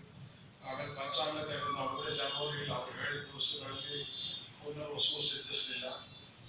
ಅವರು ಸಂಚಾರದಲ್ಲಿ ಮಾಡ್ತಿರ್ಬೋದು ಅಂತ ನಾನು ಮಾಡ್ತಿದ್ದೆ. ಆಮೇಲೆ ಗೊತ್ತಿಲ್ಲ ಪುರುಷೇಕಾರವಾದ ನಕ್ಷತ್ರಕ್ಕೆ ಮುಗಿಯುವ ಹಾಗೆ ತುಂಬಾ ಚೆನ್ನಾಗಿದೆ. ಒಮ್ಮೆ ಹೇಳಿದ್ರೆ ಮುಗಿಯಿತು. ಪೂರ್ವಾಶ್ರಮದಿಂದ ಬಲ್ಲೆ ಅವರನ್ನ ಸ್ತುತಿ ಮಾಡೋದ್ರಲ್ಲಿ ಗುರುಸ್ತುತಿ ಇರುತ್ತೆ ತಪ್ಪಿಲ್ಲ. ಏನ್ ಮಾಡಿದ್ರು ಅಚ್ಚುಕಟ್ಟಾಗಿ ಮಾಡೋದು. ಆದರ್ಶ ಸಂಸ್ಥೆ ನೋಡಿದ್ದೇವೆ. Very high study street. ಆ ಸೌಂದರ್ಯ ಪ್ರಜ್ಞೆ ಮಾಡೋದನ್ನ ಅಚ್ಚುಕಟ್ಟಾಗಿ ಮಾಡೋದ್ರಲ್ಲಿಯೇ ಈಸ್ಟೆಟಿಕ್ಸ್ಗೆ ಸ್ಪಿರಿಚುಯಾಲಿಟಿಗೆ ಒಂದೇ ಒಂದು ಡಿಗ್ರಿ ವ್ಯತ್ಯಾಸ. ರಂಗೋಲಿ ಹಾಕೋದ್ರಲ್ಲಿ, ಕಾರ್ಯಕ್ರಮ ಏರ್ಪಡಿಸೋದ್ರಲ್ಲಿ, ಮಾತಾಡುವುದರಲ್ಲಿ, ಬರೆಯುವುದರಲ್ಲಿ. ಇದು ಈ ಕಾರ್ಯಕ್ರಮ ನಡೆಯುವಾಗ ಅವರು ಹೇಳಿದ್ರು ನಿಮ್ಗೇನ್ ಕೊಡ್ಬೇಕು. ಅವ್ರು ಹೇಳಿದ್ದಾರೆ, ನಾನು ಬರ್ತೀನಿ ಇಷ್ಟೇ. ಅದು ಏನ್ ಬೇರೆ ಮಾತಿಲ್ಲ. ಗುರುವಾಕ್ಯ ನಡೆಸೋದಕ್ಕಿಂತ ದೊಡ್ಡ ಕೈಕರ್ಯ ಇನ್ನೊಂದಿಲ್ಲ ಭೂಮಿಯಲ್ಲಿ. ಅವರು ಕೊಡುವ ಅನುಗ್ರಹ ಪ್ರಸಾದಕ್ಕಿಂತ ದೊಡ್ಡ ಬಹುಮಾನ ಇಲ್ಲ. ಪ್ರಶಸ್ತಿಯನ್ನು ನಿರೀಕ್ಷೆ ಮಾಡಿಲ್ಲ. ನೆನೆಯ ಮೊನ್ನೆ ಅವರೇ ಮಾಡಿದ್ರು. ಅವರು ರಾಮಾನುಜರ ಸೇವೆಯ ರೂಪದಲ್ಲಿ ಸಿಕ್ಕಿದ್ರಿಂದ ಸ್ವಲ್ಪ ಉತ್ಸಾಹ, ಈಗ ಉತ್ಸಾಹ ಕಡಿಮೆ ಆಗ್ತಾ ಇದೆ. ವಯಸ್ಸಿನ ನಿಮಿತ್ತ ವಯಸ್ಸಿನ ನಿಮಿತ್ತ ಆಸಕ್ತಿ ಎಷ್ಟಿದೆ ಅಂತ ಅದು ಭಾಷಾನುಗೋಚರ ಮಾಡಿ ಹೇಳಿದಾಗ ನಾನು ಇಲ್ಲಿ ಹೋದಾಗ ಮಾತ್ರ 2 ಗಂಟೆ ಕಾಲ ನನಗೂ ಟೈಮ್ ಹೋದ್ರು ತಿಳಿಯೋಲ್ಲ, ಪ್ರಜೆಗೂ ತಿಳಿಯೋಲ್ಲ. ಉಳಿದಿದ್ದ ಹೊತ್ತಿನಲ್ಲಿ ಅರ್ಧ ನಿದ್ರೆ, ಅರ್ಧ ಎಚ್ಚರ, ಮಬ್ಬು ಅನ್ನುವಂತಹ ಒಂದು ಸ್ಥಿತಿ. ಆಹಾರದಿಂದ ಬಂತೋ, ಸಕ್ಕರೆಯಿಂದ ಬಂತೋ, ಆಹಾರದಿಂದ ಬಂತೋ. ಅವರು ಯಾವ ವೈದ್ಯರು ಏನ್ ಮಾಡಿದ್ರು ವಯಸ್ಸನ್ನು ಬಂದಿರ್ತದೆ. ಡಾಕ್ಟರ್ ಇಲ್ಲೇ ಕೂತಿದ್ದಾರೆ. ಡಾಕ್ಟರ್ ನಮ್ಮ ಪತ್ನಿಯವರಿಗೆ ಕಾಲದಲ್ಲಿ ಏನೋ ತೊಂದರೆ ಪುನಃ ಮಾಡಿದ್ರು. ನಮಗೂ ಆರೋಗ್ಯ ಕೊಡ್ತಾರೆ. ಸ್ಪಿರಿಚುವಲ್ ಮೆಡಿಸಿನ್, ಆಧ್ಯಾತ್ಮಿಕ ಔಷಧವನ್ನು ಗುರುಗಳೇ ಕೊಟ್ಟಿದ್ದಾರೆ. ಇದು ನಡೆಯುತ್ತೋ ಬೆಳೆಯುತ್ತೋ ಒಂದು ಆಸೆ ಬಂದಿದ್ದು ಹೇಳ್ತಿದ್ದು ಹುಚ್ಚಾಸೆ. ವಿದೇಶಗಳಲ್ಲಿರುವ ಬ್ರಾಹ್ಮಣರು, ಭಕ್ತರು, ಶ್ರೀ ವೈಷ್ಣವರು, ಎಲ್ಲ ಜಾತಿಯವರು ಮತಾಂತರ ಹೊಂದುತ್ತಾ ಇದ್ದಾರೆ. ಇವತ್ತು ಒಂದು ದೇವಸ್ಥಾನ ಹಾಳು ಮಾಡಿದ್ದಾರೆ ಅಮೆರಿಕಾದಲ್ಲಿ. ಕೋಟ್ಯಾಂತರ ಭಾರತೀಯರಿದ್ದಾರೆ ಅಲ್ಲಿ ಜನರಿಗೆ ಮಂತ್ರೋಪದೇಶ ಮಾಡಿ ಶ್ರೀ ವೈಷ್ಣವ ತತ್ವ. ಆಂಧ್ರದ ಚಿನ್ನನಾರಾಯಣಜಿಯರ ಸ್ವಾಮಿಗಳು ಸಂಚಾರ ಮಾಡ್ತಾರೆ. ನಮ್ಮ ಮೈಸೂರು ಪ್ರಕಾರ ಸ್ವಾಮಿ ಹೇಳಿದೆ, ಸಂಚಾರ ಕೈಗೊಳ್ಳಿ, ನಿಮ್ಮ ಜೊತೆ ಬರ್ತೀನಿ ಅಂತ. ಯಾರ ಅವರ ಮೊದಲ ಈಗ ಹೇಳ್ತೇನೆ, ಲಕ್ಷ್ಮೀ ಸಾಕ್ಷಿ ಗುರುಗಳೇನಾದ್ರು ಅಮೆರಿಕ ಕೊಡೋರಾಗಿದ್ರು ನಾವು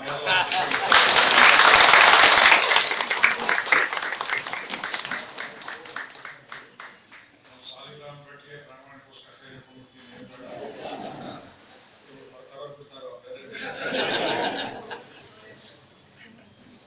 ಅದು ರಚನಾತ್ಮಕ ಕೆಲಸ ಮಾಡ್ತಾ ಇದ್ರೆ ಮನುಷ್ಯನಿಗೆ ಆಯುಷ್ಯ, ಆರೋಗ್ಯ, ಯಶಸ್ಸು, ಬರೀ ತಿನ್ನೋದು ಮಾಡುವುದು.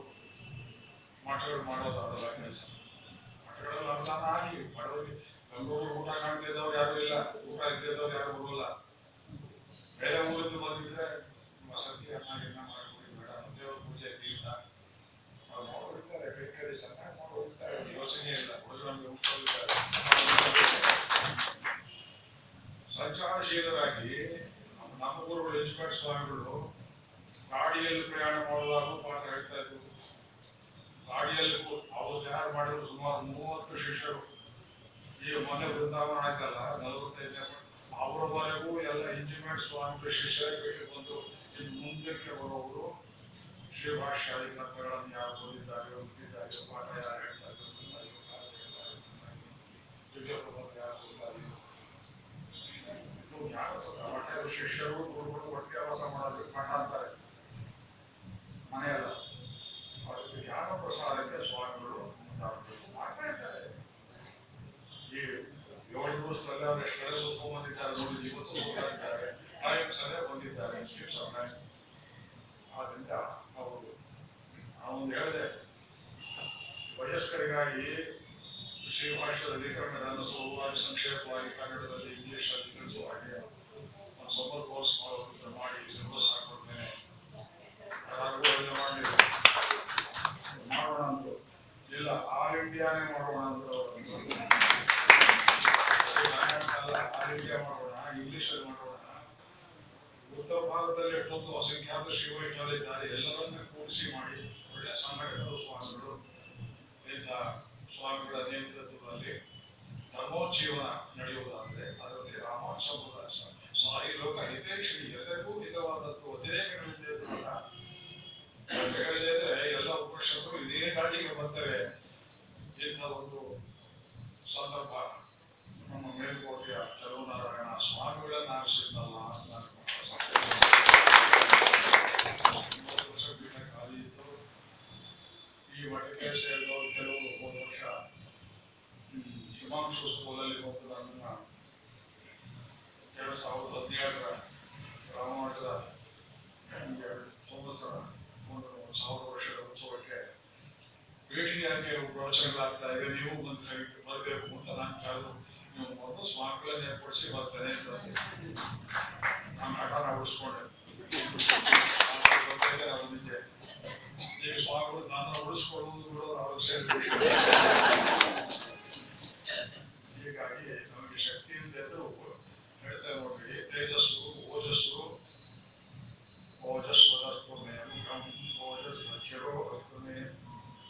ತೇಜಸ್ಸು ಫಿಸಿಕಲ್ ಎನರ್ಜಿಯಲ್ಲಿ ಮುಗಿಯುತ್ತೆ, ಅಲ್ಲಿ ಸ್ಪಿರಿಚುವಲ್ ಎನರ್ಜಿ ಓಜಸ್ಸು ಶುರುವಾಗ್ತದೆ. ಈಗ ನಮ್ಮ ಶಕ್ತಿ ತೇಜಸ್ಸು ಶರೀರ ಮಾಡಿಸ್ಕೊಳ್ಳೋದಕ್ಕೆ ಶಕ್ತಿಗಳು ಮುಗಿದೋಯ್ತು. ಈ ಓಜಸ್ ಬರ್ಬೇಕಾದ್ರೆ ಇಂಥ ಚರಣಗಳಿದ್ರೆ ಬರುವುದು, ಅದು ಉಂಟಾದ್ರೆ ಚೆನ್ನಾಗಾಗ್ಬೋದು ಅನ್ನೋ ಆಸೆಯಿಂದ ಇದು ಮಠದಲ್ಲಿ ಮೊದಲನೇ ಕಾರ್ಯಕ್ರಮ ಅಂತಂದ್ರು. ಮೊದಲನೇ ಆಗದೆಯಲ್ಲಿ ಕರ್ಕೊಂಡು ಹೋಗಿ ಭಾವನೆ ನನಗೂ ಸಹಕಾರ ಮಾಡಬೇಕು ಅನ್ನೋ ಆಸೆ ಇದೆ. ತಮಗೆಲ್ಲರಿಗೆ ರಾಮಚಂದ್ರ ಸ್ವಾಮಿ ಅನುಗ್ರಹ ಮಾಡೋದ್ರ ಜೊತೆಗೆ ಗುರು ಜೊತೆ ಚೆನ್ನಾಗಿ ಉಂಟಾಗಲಿ. ನಿಮ್ಮ ಮನೆಯ ಕುಟುಂಬದಲ್ಲಿ ರಾಮಾಯಣ ಗ್ರಂಥ ಇರಬೇಕು, ಮಕ್ಕಳು ಓದಬೇಕು, ಕನಿಷ್ಠ ಪಕ್ಷ ಒಂದು ಶ್ಲೋಕವನ್ನಾದ್ರೂ ಹೇಳಬೇಕು, ಮುಂದಬೇಕು, ಬರೆದುಕೊಳ್ಬೇಕು. ಯಾವ ಭಾಷೆಯಲ್ಲಿ ಓದಿದ್ರು ರಾಮಾಯಣವೇ.